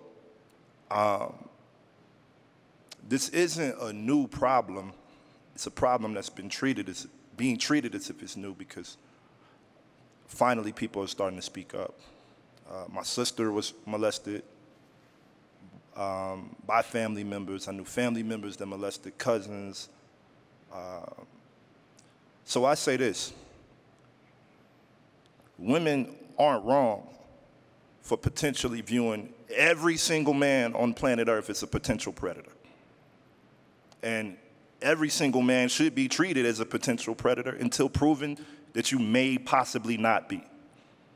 And we'll never completely, holistically, 100% know because we don't know the depths of your conscience and the depths of your soul. Only God knows that. But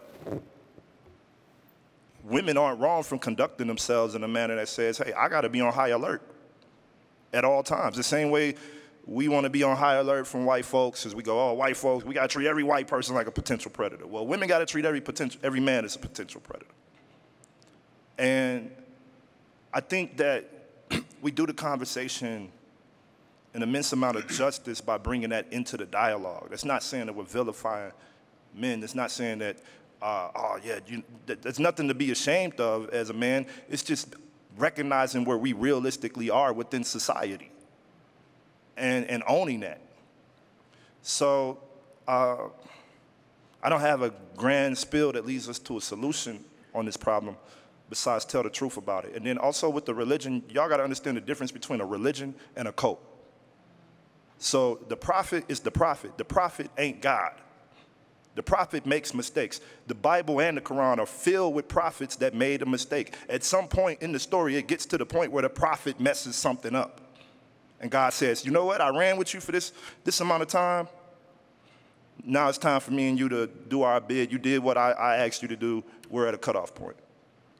But there's a difference between a cult and a religion. A cult, you can't speak out against the cult leader. You can't say anything negative about the cult leader. You can't say anything negative about the practices of the cult. I don't follow a cult. I'm a member of a religion. So the religion has fallacies. The religion has things that I don't agree with. The religion was established hundreds of years ago when patriarchal vices were okay, when child molestation was okay, when sexism was okay, when homophobia was okay. When the only prioritized member of the religion was the person that had a penis. So if we're going to talk about this stuff, let's talk about it from the root of the issue before we jump in and then metamorph ourselves beyond the point of what's really going on. Okay. Did you want to come? I just want to thank my panelists for their transparency and for sharing their own stories. It's very difficult for survivors of abuse to share those stories because you relive that trauma every time you discuss it. I was hesitant to read that poem because I knew how I would react to it. But I think it's important for us to begin this discussion in public. I think it's important for us to begin to express our expectations of safety. I think it's important for us to start healing, and we cannot do that in silence. We have to be vocal.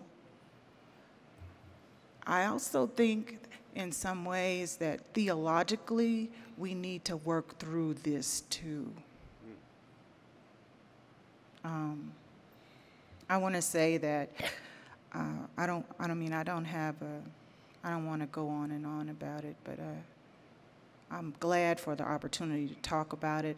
I think that when you are whole, you are able to do so much more. You are able to be so much better in your activism, be so much better in your preaching, be so much better in your pastoral care.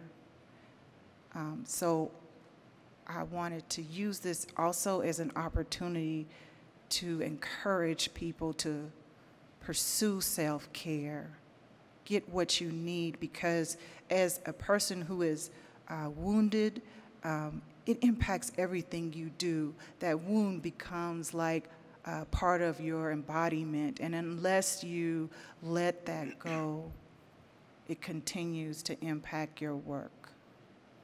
Right before I open up to the floor, I want to kind of piggyback off of your last comment about, for poets, I want to know, what are your rituals of renewal? What renews you to go back into the fight, to go back and to confront this culture of death? What renews you? What are your rituals of renewal? For me, because I'm very much a member of the hip-hop generation, and I listen to the same music that everybody else listens to, and I just feel like it's all good. I love everything about hip-hop, but there's room for growth, and there's room for practicality. And I get tired of the so-called movement-related artists only being able to function in a certain functionality, only being able to talk to you about kids getting shot, only being able to talk to you about capitalism, storming the White House, or whatever. So I try to bring, for me, I feel like I was called to be a hybrid mixture of everything. You know, I'm not always mad at life, I'm not always happy. I have so many different human experiences, and they deserve to have a platform to be talked about, while also being rooted in the fact that I believe we aren't free in this land and have never been free. So I'm just telling personal truths. Some of the things that I do are meditate. I meditate daily, and I also I spend time with nature. I talk to God. I talk to the ancestors. You know, I make sure that I let go of things that are not mine. I identify what is not mine, and I let people keep their stuff. I don't take it on. So those are some of mine. For me, as a poet, my poetry has always been about cleansing myself of the stuff that's trapped inside, getting it out so that I could have room as much inside for creativity as I can. Because when you got all that noise inside, it really gets in the way. But when you can take it out, when you can get those thoughts out, those issues out, and take a look at them, you can actually free yourself. And I found that for me, as a poet, poetry, I've used my poetry to actually lift myself up out of some dark places. And it just happens that when I share those things, other people connect with them, and it helps lift them out of dark places. So I think about what the creativity that I've been given is not mine for myself. It is for me to share, for us to share and find every part of who we are connected to it so that we can actually transform the world. These ideas and the imagination is powerful. It can change things in a blink of an eye. And so for me, it's going in on a regular basis, meditation and listening. Here's the last thing, listening.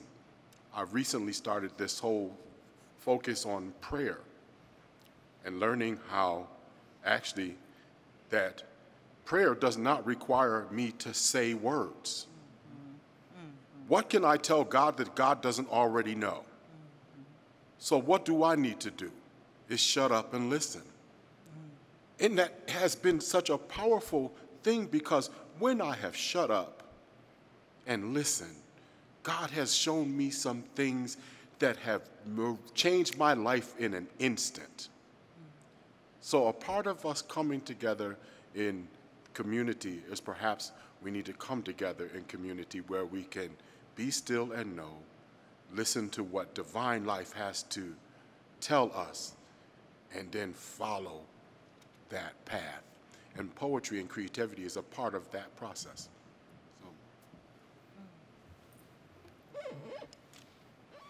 In terms of theopoetics, one scholar has suggested that the only appropriate rhetorical figure when talking about God and the future God wants to create is hyperbole.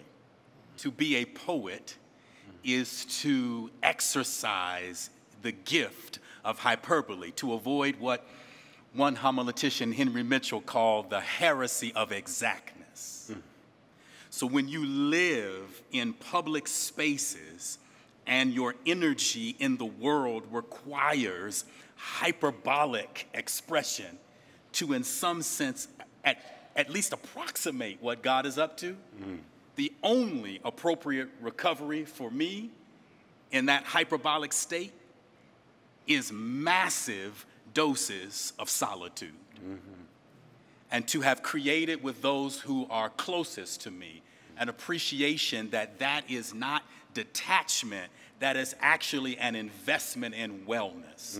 I once heard a rhetorical poet, one of the finest preachers that I knew, who was a mentor, and he would say to me after 2, sometimes 3 poetic excursions on a Sunday, he would say, Brad, sometimes I don't get physically right again until Thursday. And some of us who live in these expressions, right? These cultural moments that make room for the hyperbolic, we must also make room for the deep retreat into restoring solitude. Thank you so much. In the 21 minutes that remain, there are, to my right and to my left, there are microphones. If you have questions, please bring them now.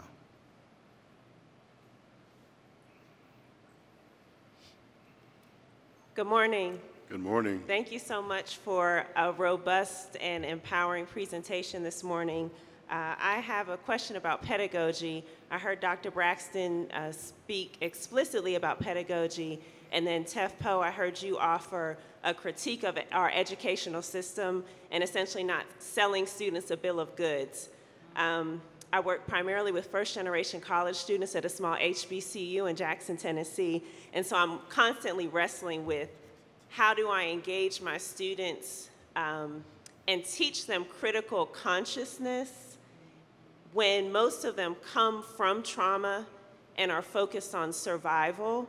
And so I would love to hear from the panel just what it means, or what does it look like to teach critical consciousness to marginalized students when really, even when they're at school, survival is often top of mind, or honestly, if they have been caring for their families since they were 12, when they come to me at 18, they're just really happy that there's a roof over their heads and that it's not their primary job to provide for the family immediately, but their mind is often still back home. So any insights you have in terms of pedagogical strategies and practices would be welcome.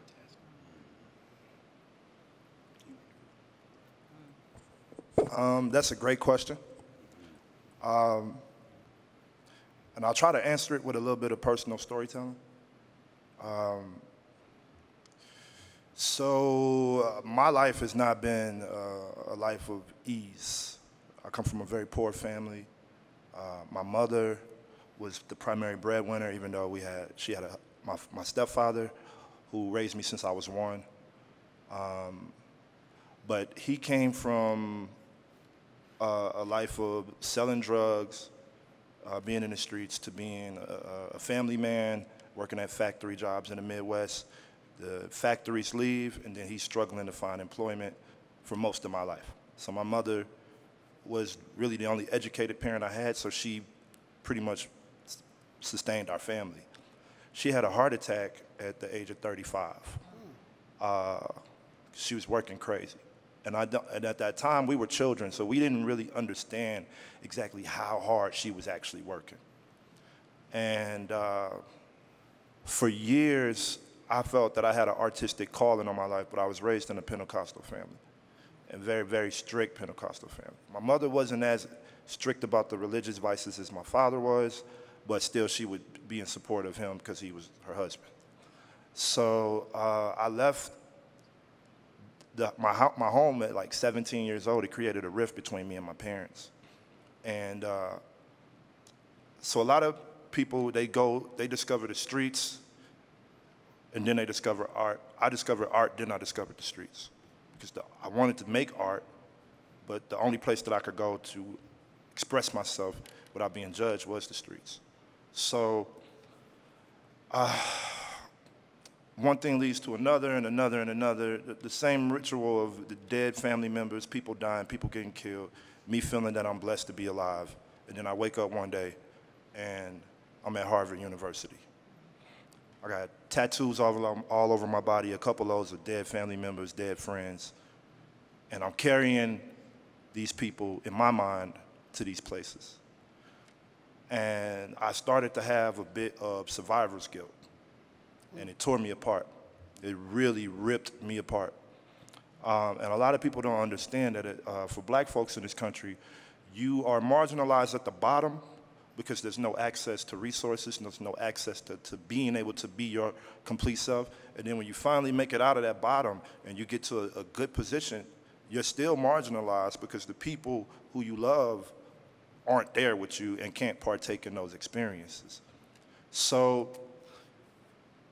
I believe what has worked for me, and I constantly struggle with it, but what has worked for me, I work with a lot of kids from the same circumstances. And I always encourage them to understand that it's okay to be different, and it's okay to be unique, and it's okay to lean into those unique qualities about yourself. Because when they come to you, this is the only space that they may have to really be adventurous with those unique qualities. Outside of that, they're going to go into a world that says you have to function in a very mechanical, stiff manner. Even as a grown man that got involved in the black movement, there were people that chastised me because I was a rapper. There were folks that told me, oh, you rapping, you doing this for this. I'm like, I deal with predatory policing more than y'all will ever know about predatory policing. So I think that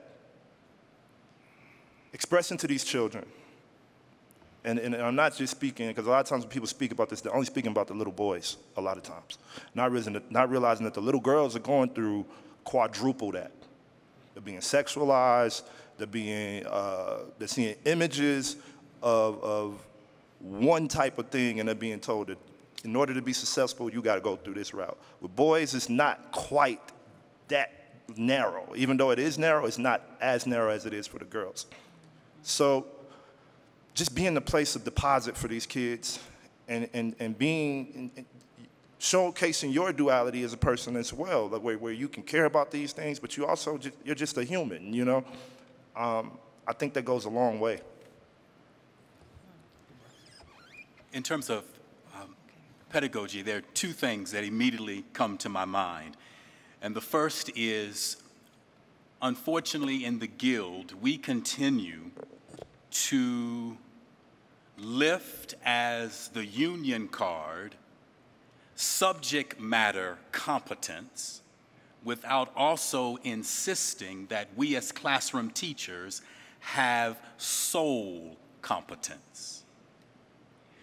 To actually be the steward of another person's heart and mind and personhood and intellect for 50 minutes 3 times a week, or 75 minutes twice a week, or 3 hours once a week, or whatever it might be, that is priestly work. So in the example that I used when Eric and I were teaching on that first day, I mean literally, the cosmos broke open. It was just, the energy was just pulsating because the ancestors had visited, and yet the ancestors gave us wisdom that there was a moment that we gathered ourselves. And Eric will perhaps remember that once we gathered, I asked the question that I asked probably 6 times a seminar and maybe 3 or 4 or 5 dozen times in the semester. It's a question I always ask students, and it's simply this: how is your soul today?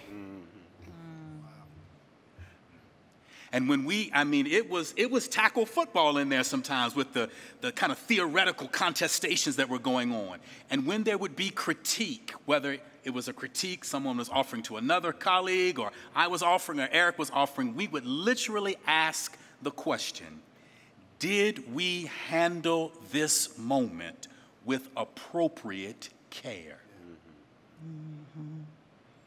Right, we're always this hard driving, this competence, this technical mastery. Great, fine, we're scholars, we get it. But we are tending souls.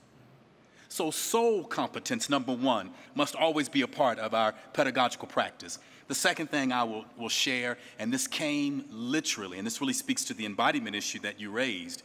This comes out of the thankful place where I am now, having gone through a very serious and life-altering battle with skin cancer. I am very much on the other side and am healed, but I had some very skilled and candid physicians who walked me and my family through that battle. And I remember after a very serious surgery that finally eradicated, and it was a pretty significant wound, right? When an oncologist who's done this many times says to you, that's an intimidating wound. That was a moment. And I had to make peace with the wound. And the wound was doing some strange things one day, and it made me nervous. There was this serous-like fluid coming off of my wounds. And immediately, when you've gone through these serious brushes with death, you begin to think, oh my God, did they not get it? What's going on? And the surgeon, with amazing bedside manner, set my soul free when he said, wounds have to weep in order to heal. In our classrooms, do we give our students and their wounds permission to weep? Not to explain it away, but to be there with enough gauze and compassion to let that wound do what it has to until healing finally comes. Well then. I just have a few words.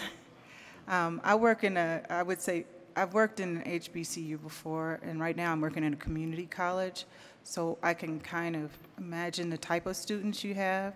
So my first suggestion would be that you need to work out of multiple intelligences.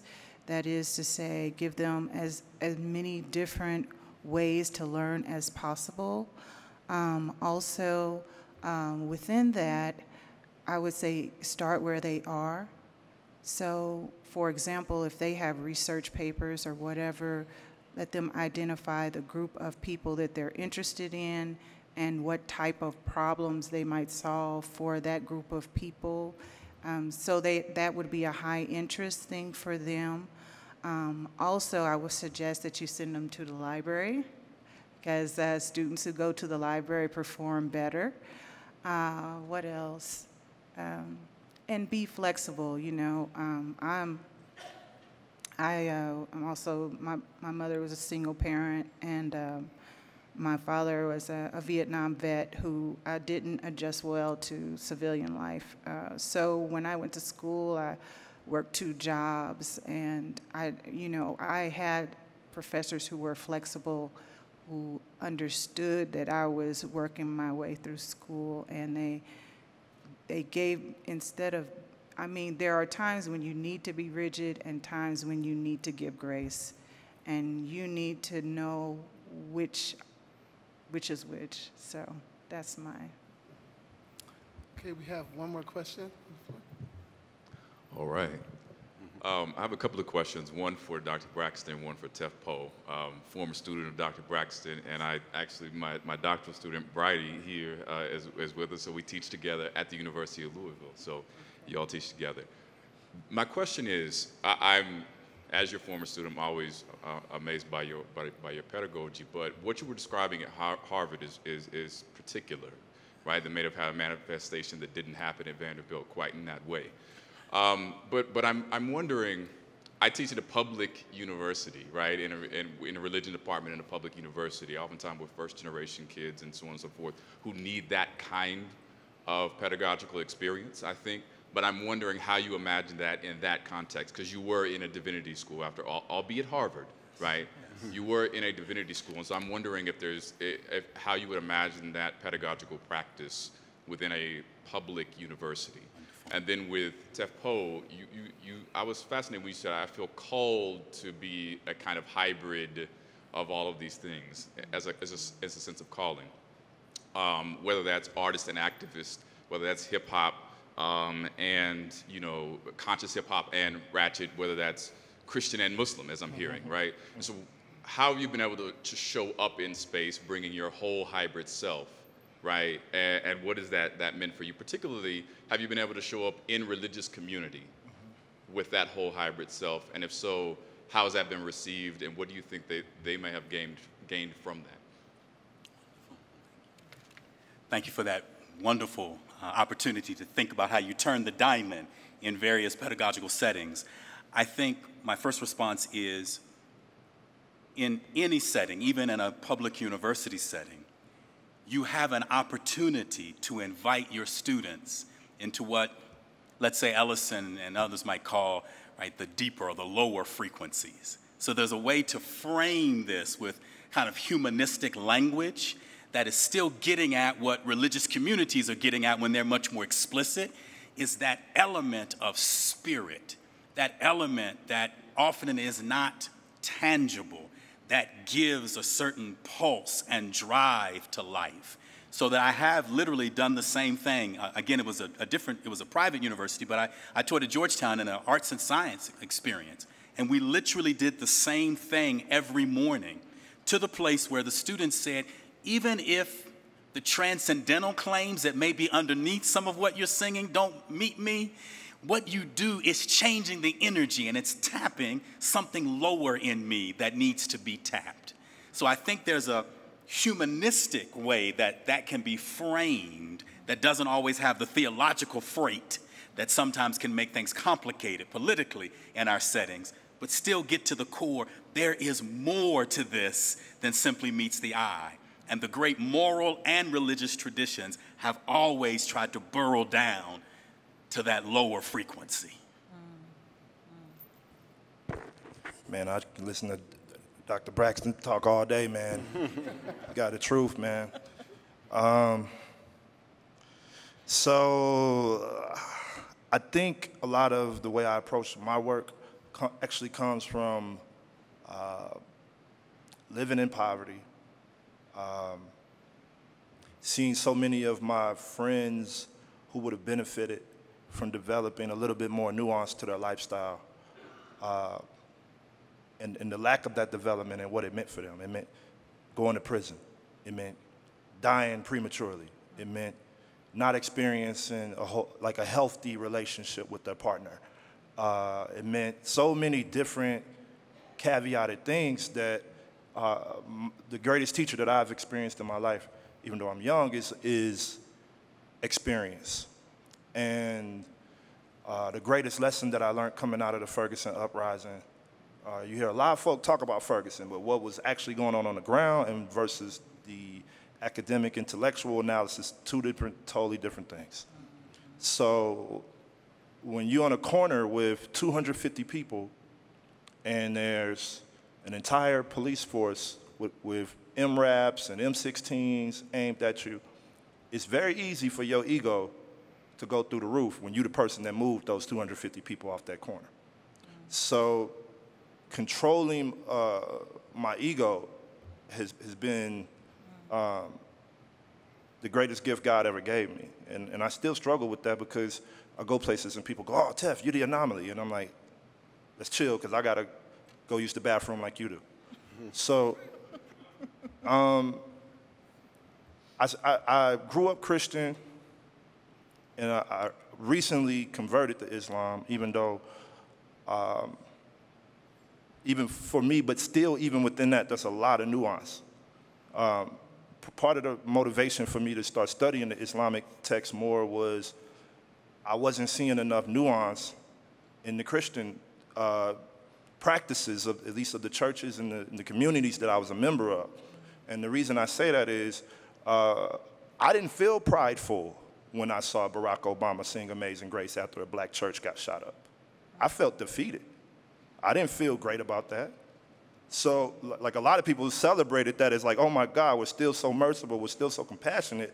At that point, I wanted a real verbatim, what are we gonna do? You know, like they're killing our elders at a place of worship. And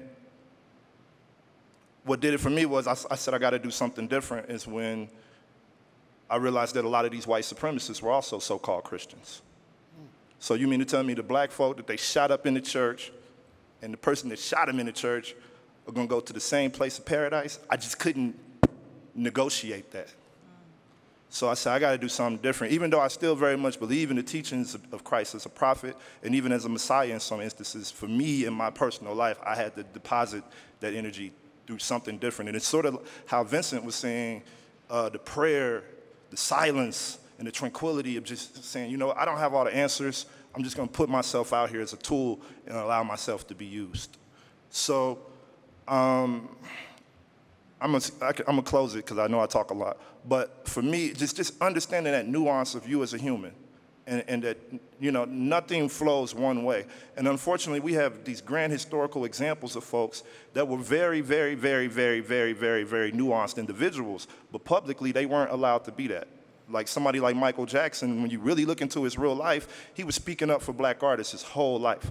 But do we really even know that about Michael Jackson publicly, or do we just equate him to the guy that got up here, danced, did a couple backflips, and that was that? Somebody like Martin Luther King, who was a gun owner, who when a reporter came to his house, the reporter sat on a love seat, sat on a loaded 12 gauge, right?